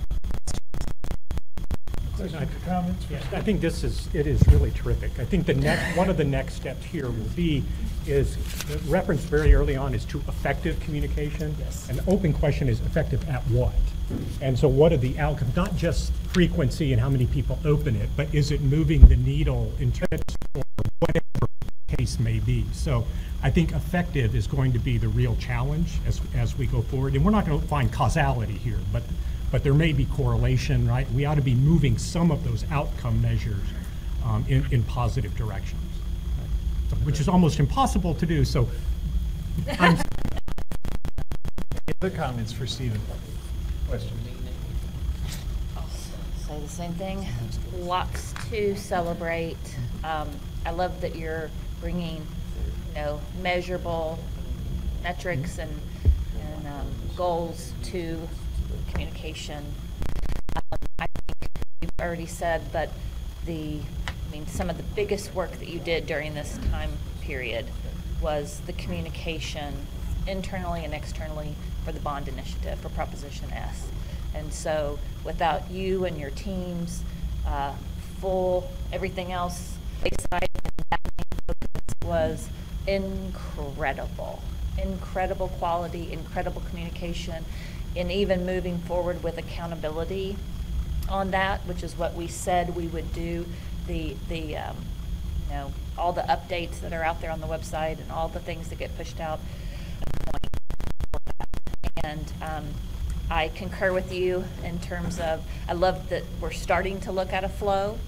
We need to keep moving forward with that. I love that you're talking about focusing more on that internal communication and really improving that. There's so many this large systems. So I thank you for being thoughtful and looking to maximize and improve all of those things. Thank you. Jill? So just briefly, I have a much more basic comment because you had so much content there and you're working on so many things. I'm glad you ended on this slide because I'm really looking forward to I clip art. Stand ready to see what you got. I think that there are many that would agree with you on that. So. And I know I don't mean to sound negative, right. But that really caught my attention and I'm interested. We're excited. We look forward to it. Thank you very much. Thank you, Steve. Feedback, appreciate it. Move on to item 14, which is our reports from administration, and 1401 is administrative reports. John? Quickly roll through. Carol? I believe I have shared enough for this evening. We'll take it. Thank you. I want to say two things. So, no, that's not how you leak. Not so much. Others even worse than that. I said it to you before at the podium. I want to say it again. It's a love-hate relationship that we have with these reports. We do see the value in them internally, and we hope you appreciate that as well. It's a lot of work, extra work focused on the balls, whatever those are. So we've been really, really busy, and just today, just sharing a little operational moment. Whenever there's snow, we have great teams that take care of business around here. Today, there was a little power outage that occurred, and our city utilities partners, in the meantime, our nutrition services staffs, and others, they were taking care of business as well. So we just have wonderful people doing the right things for kids and helping them stay focused on learning. So I just want to say that. That was worth saying. Yes. Yes. Yeah. Well done. We were going to be picky, but that went well. And learning tour. I'm going to be facilitating some student forums at all our high schools to kind of gauge what our students are experiencing, in the learning environment, whether it's in the classroom, outside. And I'm also going to be facilitating those forums with Tony Robinson from the NAACP. And then I, along with LA and Brian Vega, will lead 5 two-hour university as part of our leadership development series. Can I make a comment before we move on? I don't think we've all been together since I learned of this. We now have a doctor who's Marcia. In our midst. That's right. Yes, she completed right before the new year, right? New doctor among us, so congratulations. It's a big deal. Yeah, we'll cut that out. A lot lot of work. Good for you. Thank you. Penny? A couple things. As you all know, ensuring effective teachers, leaders, and support personnel is the focus of our work in human resources. And one, our early hiring efforts are underway. Our first set of structured interviews is next week, January 28th. We have postings up to support that early hiring when our pool is at its peak. The early notice incentive is also one of the efforts that we have underway to support notifications during that hiring process. And in that regard, I want to just remind you that as we looked back at our Focus Area 2 report a few months ago, we did look at retention and attrition rates. And our retention, when it comes to certificated teachers, it is currently at 91.7% attrition. So our retention is quite high. And the lowest that retention rate has been in the last several years was in 2016 when it was at 90.3%. And so we've seen consistently retention in that 90+% range. And as we look at where we are now going into next year, it is not inconsistent with those numbers that we have seen. An early notice incentive, we did have this evening 63 early notifications for the month of January that we reported that you approved, as compared to 52 last January as well. We'll see that we ranged from 81 in January of 16 to 71 in January of 18, and so that 63 is not out of the norm from what we have seen in the last several years. So I wanted to provide you that context and that clarification as well. A few moments ago, we pushed out a news release regarding your decision to further expand choice. So that's I'm already getting text messages about it that people are excited. So we expect there'll be broad interest from the media and the community and our families and students. So thank you for that important decision. We're also different strands for our students, and those will continue through the end of the month. So we look forward to seeing interest and participation in GoCaps. Teacher of the Year applications are currently open, and those will be due on January 31st. So we look forward to celebrating this year's Teacher of the Year and all our efforts to continue to share information about free and reduced meal applications. Those for families in need, they continue, applications are being accepted for those. So I think that's it for admin reports. I'll shift to legislative updates, and we are full on in session time, so I'll start legislatively, then I'll talk budget and kind of the state of the state from the governor. So the things that are out there that we're watching are voucher bills, charter bills. We've had fuel, biodiesel bills that we've already provided information on that impact our transportation system. Today I had testified on behalf of which is a transportation overflow bill that allows money from the formula to move to the transportation budget. We've had money that has been left over the last 2 years that they could not allocate that went back to general revenues, and we all know that we're shortchanging transportation significantly. So I worked with Senator Cunningham on behalf of districts that allow overflow to happen automatically. So we hope we'll see if we'll get it moving. I know Jerry was also there to listen to testimony on some voucher/tax credit bills. And they're similar as we've seen in the past, as are the charter bills. Some of the other things that I think are going to be a more prominent role, has been issue with KC Public and the charter funding structure. That's going to be a hot button item, as well as property tax related bills, as there's been a multitude of those filed that would either have caps or structures that would change assessors' roles and responsibilities. So we're tomorrow to testify on a bill regarding this issue. So I appreciate Carol's team giving us all the feedback, and we're in constant communication with our assessor's office. They're working in partnership with us to get information to analyze the impact of each one of these bills because it's large when we're a locally funded system. Also last week was the state of the state from Governor Parson, and he had some things to say about education, and his budget immediately follows that. So full funding of the formula is recommended. The only unfortunate thing is we know that that doesn't include much new money this year, that the SAT did not go up. So that's a very limited increase. $1 million, and we know we're 170 I think $180 million short of that. We were hoping for a little bit larger. This budget will go to the House for them to start the process and then follow to the Senate. We'll be advocating to get that number up. He also did bring up teacher pay and the opportunity. That's not a check, right, in order for that to happen. That's an expectation of collaboration and conversation about how we do that better.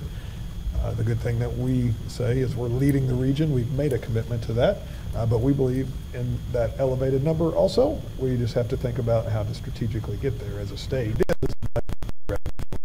in order to make that a real impact on that number. So we'll continue that conversation and look forward to that. There's some preschool grant dollars that came in that are going to help kind of strategically build out the preschool program statewide.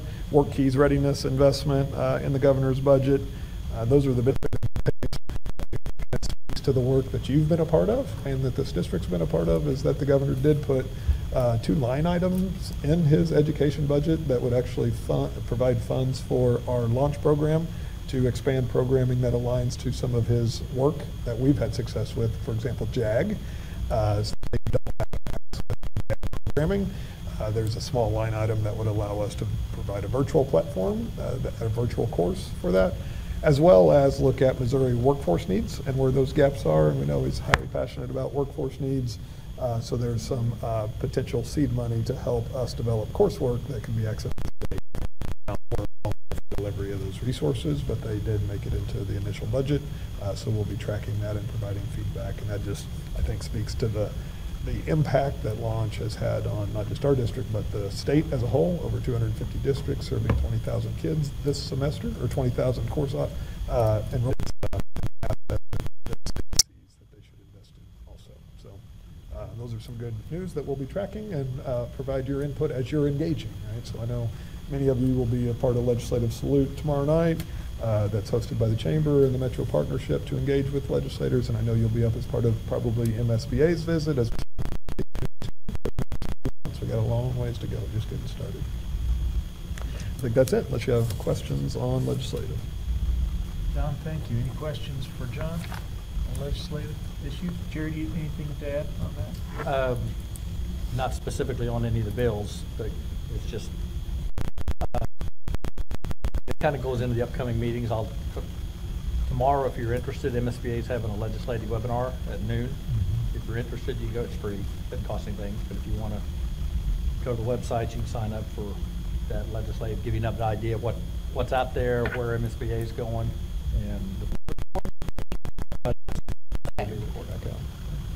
and then I don't know if you mentioned legislative forum on February 10th. Yeah, I couldn't remember the date. I know February 10th is the MSBA legislative forum. It'll be an opportunity for board members to go up to the Capitol and spend the morning and then go visit legislators at the Capitol as far as officially. What, Jerry, February 10th, Monday. I think we send out a reminder, and then if you have interest in getting registered, she'll be glad to take care of it. One good thing about that is we have a student showcase in the Rotunda where schools around the state and the go out and just have an opportunity to visit with students and see what good things are happening in public ed. So February 10th. Do we have any on the list this year? We've had them historically, but I don't know that we have. I don't know if we have any in the showcase. Not in this student showcase. Yeah. I think we and a few others, but yeah. Okay. We've done GoCaps. We've done. Remember what other choice structure a little bit. There'll be another one. Yep. But those are good ones. Opportunity to go visit legislators. We're in 15.01 on the agenda. Any visits or anything you wish to report on? I know Denise and I attended the multicultural event yesterday, and it was spirited and lots of loud singing and great dancers, and students and parents and people from all over were there. So I thought it was a really. Let me share with you some upcoming meetings. Of course, 10 o'clock tomorrow is the announcement of the Fine Arts, Performing Arts program. That's over at the Arts, at the Landers Theater Educational Facility. And then tomorrow night is the salute. I'll be interested to hear, I won't be going, but I'll be interested to hear back from you all how the new format works. Our next study session is February 4th, and then our next regular meeting will be 2 weeks after. February 27th is the Springfield Council of PTA Founders Day Banquet. That will be at Kickapoo this year.